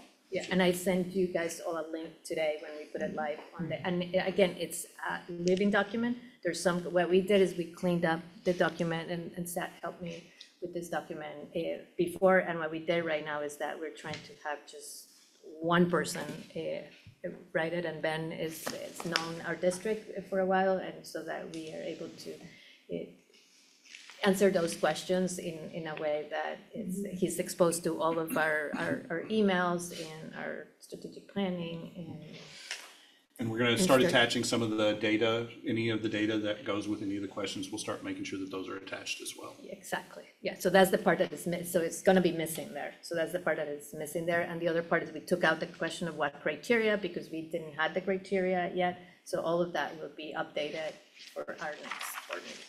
And I'm pointing out one more thing. The very first part of that document has the definition of equity that is used by the Vermont AOE, and it has a link to the document that that they use for their equity statement. So that gives you at least, here's a definition that is used generally throughout the state. Yeah, and we're gonna add a link. We just didn't get there to our equity policy too, because it also has a definition that is very similar to what is there. No, great. Yeah, totally had about that. Yeah. Okay.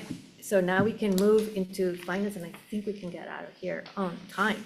Can I ask a quick question as a follow-up to the retreat? So the communication document that we were talking about that would have links and things like that, do we have just a timeline as to when that will be? So we have the first one, that's another thing that I forgot. We have the first one today, which is the correspondence, and then the other one, to be honest with you, I just emailed it to Melissa today, so she was not able to turn it around as quickly as we wanted, but we are using it to take notes today, so that it's part of the document. What I did do is we have a correspondence document now, and I'll just share it with you guys.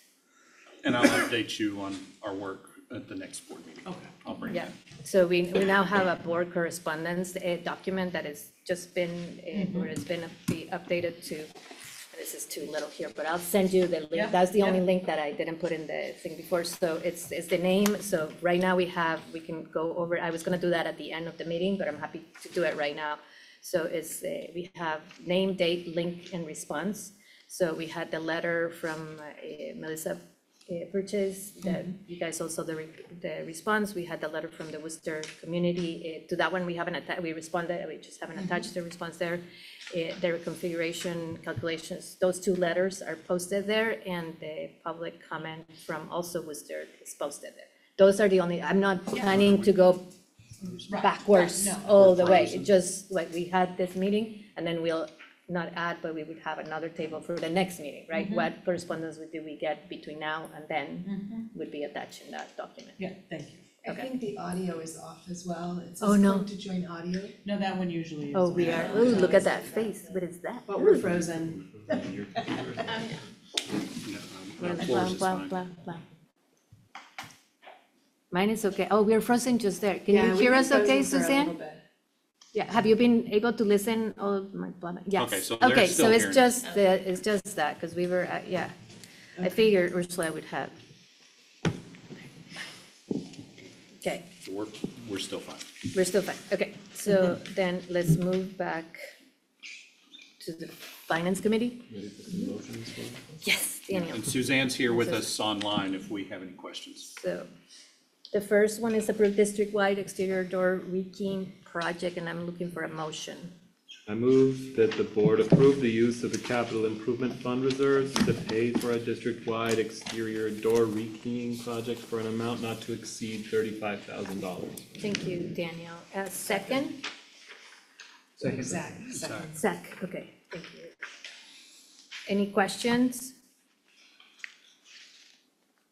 All right. Straightforward. Do what? That's pretty straightforward. Yeah, okay.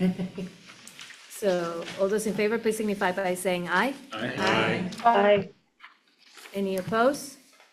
Any abstentions? Hearing none, the motion carries. Okay, so we have 5.1, 5.2, approve contingency increase for the safety system of the Vermont contract. It's on page 22, and I'm again looking for a motion. I move the board approve increasing the allowed contingency for the safety systems of Vermont contract by $39,140 for a total contract amount not to exceed $469,671. Thank you, Keely and Daniel. Any discussion? The recommendation of the Finance Committee was to approve it, just in case that's helpful, but any questions on it? Okay, hearing none. All those in favor, please signify by saying aye. Aye. Any opposed? Any abstentions? Hearing none, the motion carries. Great. 5.3, award the bid for U32 replacement of mower. Who wants- The board- Gonna go? Zach, just, okay, Zach, I move we authorize the superintendent to purchase a 2024 Ventrac Kubota tractor 4520Y with wide area mower and accessories from Grassland for an amount not to exceed $41,855.76. great, thank you. Second? Thank you, Kim. Yeah. All right, any questions or any discussion? Great, hearing none, all those in favor, please signify by saying aye. Aye. All right. 5.4, review and discuss the budget timeline. So we talked a little bit about this at our retreat, right? And we made some of the, I believe, we made some of the changes. I'm just going back to have too many documents open. Yes. Well, I would just point out that we've moved up dates for the process by a month from last year, which were moved up a month from the year before. And so just as a reminder, when you move it earlier too, there's a few more estimates involved, but we are certainly confident that we can follow this timeline. Suzanne, do you have anything that you would like to add? That I don't think so. There were some suggestions of changes to wording at the Finance Committee meeting, which have not been made to this document yet, but it was a little bit of tweaking that we'll do. And then the leadership team meetings haven't been solidified yet, so that's why those dates aren't in there yet. But no, not really. Okay, thank you, Suzanne. Laura? Yes. I was just wondering if it was possible to keep all of last year's budget resources online, clearly defined in maybe a folder for last year's budget resources. Sure. Just for reference sake, and then Sure, as we, yeah. because I think there was some lack of clarity between what had been uploaded for last year's versus what was still up from the year prior. Yeah, the and confusion so was the re-voting. It's nice to have them, and Okay. also it's important that they be clearly Okay. delineated. I do think there's some work that needs to be done on the budget page on the website. Danielle, you're right. Yeah, yeah. So we'll ask Melissa to look at that and maybe put a folder that is separate. So like it's like a folder shape that says budget resources from last year, and then have the links for this year be separate so that people can get to it. Okay, sounds great. Thank you for that. So now, so it's really just reviewing, I don't need a motion for that, we are, as a board, committing to this budgeting timeline. Substitute rate and pay. That was just FYI for the board. There's no approval needed on that, but just making sure that you knew what we were doing. In case you want to recommend people, or? Yeah, and if you have anybody that you know that could substitute, we'd be happy to take their names. Not that this is going to be a recurring theme, but we're happy to entertain. How do we employ students? In what capacity? So every now and then we have students do summer work for us, or custodial grounds is typically what we have. It's not often, but every now and then we have a kiddo who helps us out, particularly moving all the furniture around in the summer when we're cleaning floors. Hire a couple of strong backs for that. Okay. Helps our workers' comp premiums. Okay, I'm gonna attempt to keep us on schedule and get us out of here early. Laura, Yes. before you jump out of finance, I just wanted to clarify really quick, BizBit, we are a member of the unemployment group. That's true, that's true. So that is why You we are do an need to do the insurance. proxy. Yes, yes. I just wanted to be real clear on that. Yeah, that's, yes, thank you. Yeah. Suzanne. And you should have jumped right away, sorry about that, but yeah, that's how we get the training, sorry, I forgot to clarify, I just assumed everybody, sorry. Okay, so now, let's move into personnel. So approve new teachers in page 41. I'm looking for a motion. I move that the board approve new hires for the 24-25 school year. Will Keller, middle school English at U32, Sarah Ainsworth, the RISE coordinator at U32, Jared Weiss, the principal at Callis Elementary, Jacqueline Hunt, the music teacher at Rumney and EMES, and Catherine Nicoli Flippin as an interventionist for Doty. Thank you, Daniel. Second by Zach. Any questions, any discussion? Chris? Why aren't the salaries listed?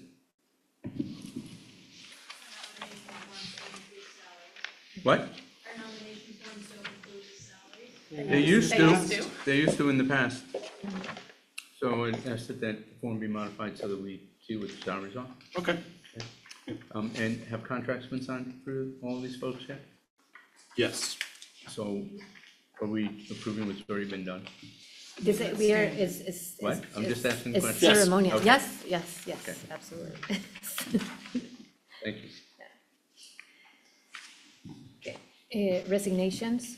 Oh, wait, you Oh, didn't we need actually. a Oh, sorry, yeah, all those in Please. favor, please signify by saying aye. Aye. Any opposed? Hearing none, the motion carries. All right. Resignation. Could I have a motion? I move we approve the resignation of Amanda Morse, special educator at Berlin. Thank you, Zach. Second. Second by Daniel. Got it, Lisa? All those in favor, please. Wait, I have a question. Oh, Is go there ahead. an explanation as to why she's requesting a resignation? So she requested to be released from her contract that she had signed. I had granted that because it was a position that allowed her to advance. And we typically honor somebody advancing in the profession. So she's able to acquire a position that allowed her some new opportunities and some growth that we weren't able to afford her here. So. All those in favor, oh, go ahead. Did we ever approve Kat Fair's resignation as the principal at Callis? Yeah. We approved her hire. I think. We approved the hire. And I I think remember she her resigned saying she though, wasn't right? gonna resign No, until she no, actually yeah, did no, that. no, we approved No, it, she we had to- approved it before. Yeah, you had to Yes, approve it we before had she to could accept before the contract contract. to be Yes, here. yes, we did, yeah, we did. And it might have been a contract for the time period. too, Okay. which would be- Yeah, I think it was. Oh, was it? It No, was. Yeah, she oh, was- yeah, that's right. Okay. She was at the end of one contract. Right, beginning of beginning of another. the other one, Which is yeah. different. Oh, yeah, that makes sense. All those in favor, please signify by saying aye. Right. Aye. Any opposed? Hearing none, the motion carries. Okay. change of FTE. Go ahead, I Kelly. move that we accept the change in FTE for the following. Michael Close from 0.2 FTE to 0.8 FTE, the music teacher at U32. Christina Snook, the art teacher at Berlin, from 0.2 FTE to 0.4 FTE. And Callie Weller, Callis Elementary School, has a combined pre-K classroom this year, requiring 5 days a week coverage. So she'll be moving from 0.84 to 1 FTE. Second. Mike, sorry. Okay, any discussion? Just a correction, Michael's moving from 0.6 0.6 to to 0.8, yeah, thank you. Yes, Michael's 0.6 to 0.8, that's a typo. It was a 0.2 increase. And is there an explanation as to why these increases? Yes, in the. Is it? Yeah, Michael's picking up 0.2 at U32 in addition to the elementary school. You want more of an explanation? So it was needed for the scheduling, to be able to have him teach the number of classes that we needed here at U32, was to move him from 0.6 to 0.8. His contract had been 0.6, but we had a 0.8 available, really. Just given some of the discussion we had in the spring in terms of cutting some of these positions, I just want to be sure I understand as we're increasing them. So that position, we had it available as a 0.8. He only had a 0.6 contract. So we needed to expand his contract to fulfill the whole position. So it wasn't adding a new 0.2 to the budget that you approved. It's just adding to his contract. Okay. With Christina, did someone leave to open up that 0.2? Yes, so she was also a 0.2 contract and is moving up to a 0.4, but that doesn't expand the number of FTEs in the district, it increases her contract. And same with Callie as well. Okay. All those in favor, please signify by saying aye. Aye. Any opposed? Hearing none, the motion carries. Change in positions. A motion to approve the change in positions. I move that we approve the change in positions for Tony Snow, Dean of Students at U32, and JB Hilferty, Assistant Principal at U32. Second by? Second.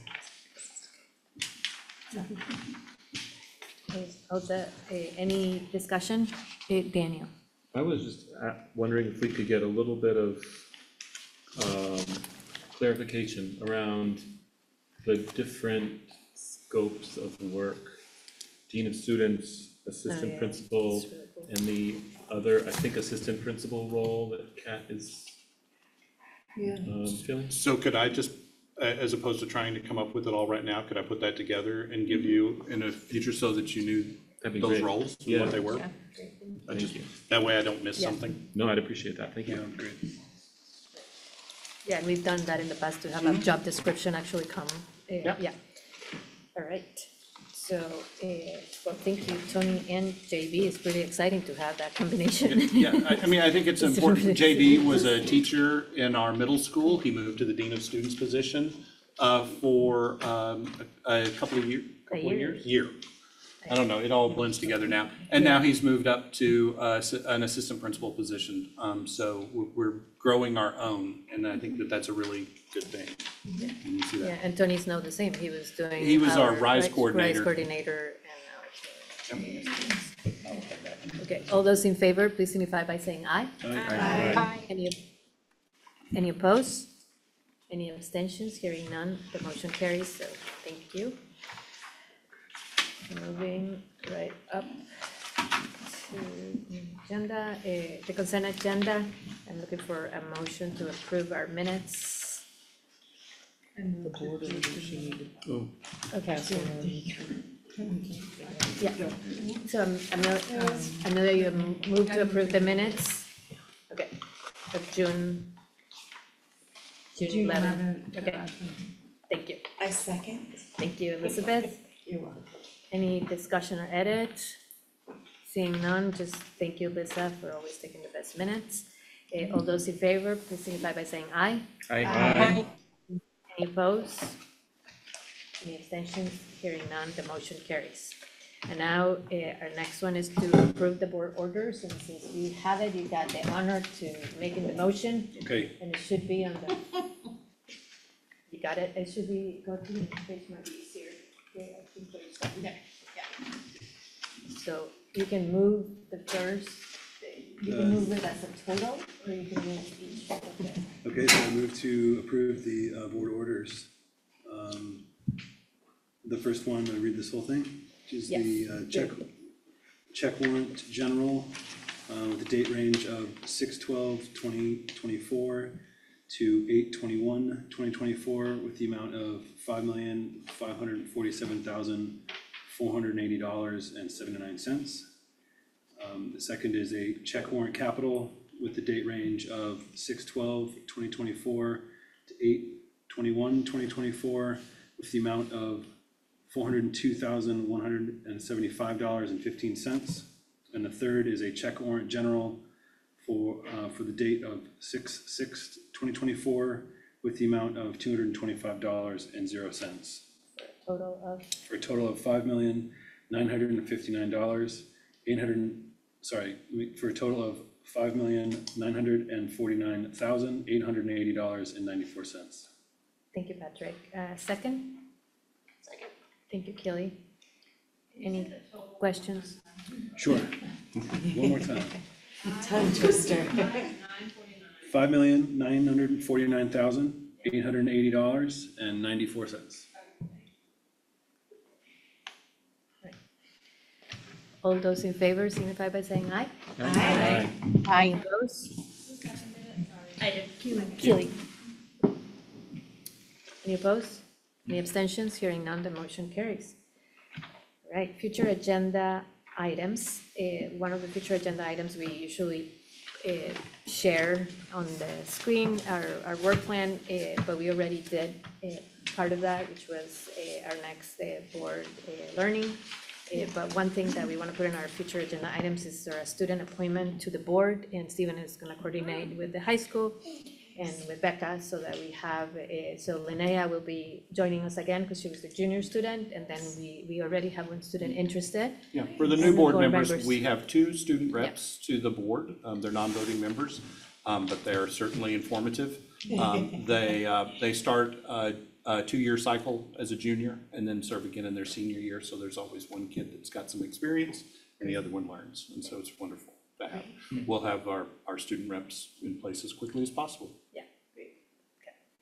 Okay. And board reflection about our meeting, any? And just a comment, can we, on the future agenda item of a meeting with Montpelier, to discuss potential future dancing together, because it's comes up over and over, and I'm wondering if there's misconception about what a merger with Montpelier might actually mean, and whether it's going to be this silver bullet that I think some folks think it may be. And so to have that discussion and really put what the realistic parameter of a potential merger could look like, I think would be very helpful for informational purposes. Thank you, Chris. Yeah. We said that it would happen in September, that potentially have an informal joint meeting with. That'd be great. With them. Okay. That's what we said at when we reported from our meeting with them. So just haven't established that date. Okay. But thank you for bringing it up. Any other board reflections from today's meeting? Just to clarify, in September, we'd have a joint board meeting with the Montpelier board to discuss that? To discuss that. Yeah. But informal meeting, and just so that people understand, because we still have a few minutes, what it would mean for us is not necessarily, when we have that meeting, we already heard from Plainfield is interested. We got a letter from Mark, and they're interested to be part of that conversation too, right? So we can have multiple conversations going on at the same time, and we can talk at that meeting what it would mean to form a 706 exploratory committee. It doesn't mean that we unify right away, right? No. Then we will look at the pros and cons, try to do articles of agreement and what it means. And I think that people really don't understand, and I would just say right now, is that it's a merger of boards too, right? And usually if you would have a merger of votes, you would have representation depending on the population. So it doesn't, we might feel really big that we have more schools, but our representation would be different in a merge vote. And we would, that would be part of the articles of agreement too. But the work that we're doing right now wouldn't prohibit us of a future merger, because we could have parallel work going at the same time. Yeah. So. Thanks. Because one of the things that jumped out at me from the Worcester presentation was the assumption that there'd be like a $9 million influx of money if the Montpelier kids went to U32, and I didn't think that was right, and so to have that.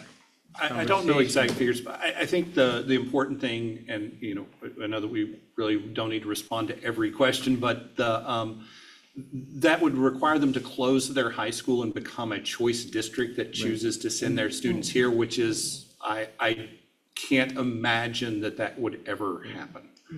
Right. I mean, we would have to talk about a merger of two high schools is not something that I was asking around. I don't know that it's happened in Vermont in a very, very long time.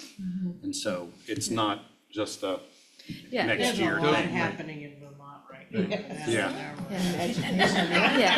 That one is not one of them. Yeah, and of course, we did talk to them that if suddenly Montpelier flooded, of course, we would figure out a way to shift, and it's not easy, but of course we would figure out a way to shift, and and they could tuition all of their kids up here, right? That's part of being, we know how to take care of all our students, but a merger is completely different.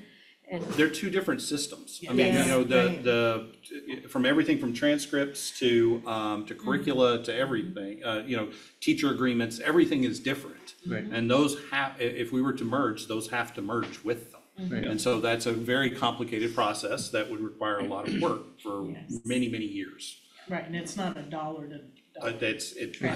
I can't even fathom what the dollar amount would be. Yeah. Okay, so that was more like future agenda items. Going back to board reflection, any happy campers? Okay, all right. Welcome back. Warm feedback, it's good. Feels like we never left. Public. So we have time for public comment again. So if there's anybody, we don't have anybody left here, but if there anybody online that would like to make a comment, please raise their hands. I see one person. Is it you, Alan, or Lila? Mr. Gilbert? No, it's me this time. Okay, go ahead. So I sent a letter to the board on August the 1st, all board members, asking that you consider reaffirming support for the current articles of agreement in opposition to any changes to the school closure process. You didn't take it up tonight. I would ask that you consider taking it up at the next board meeting. Thanks, Alan. Thank you. Okay, and I will adjourn. We would just need a motion to adjourn. A motion adjourned. Thank you, Patrick. Second by Amelia. All those in favor, please signify by saying aye. Aye. All right. Okay. Oh, yes. Thank you. Here they go. Sorry, Steven. Right in front of you. Okay, thank you, everybody. Thank you, Natasha, and thank you, Ursula, for taking time from your few little time away. Okay, take care. I stopped the recording too.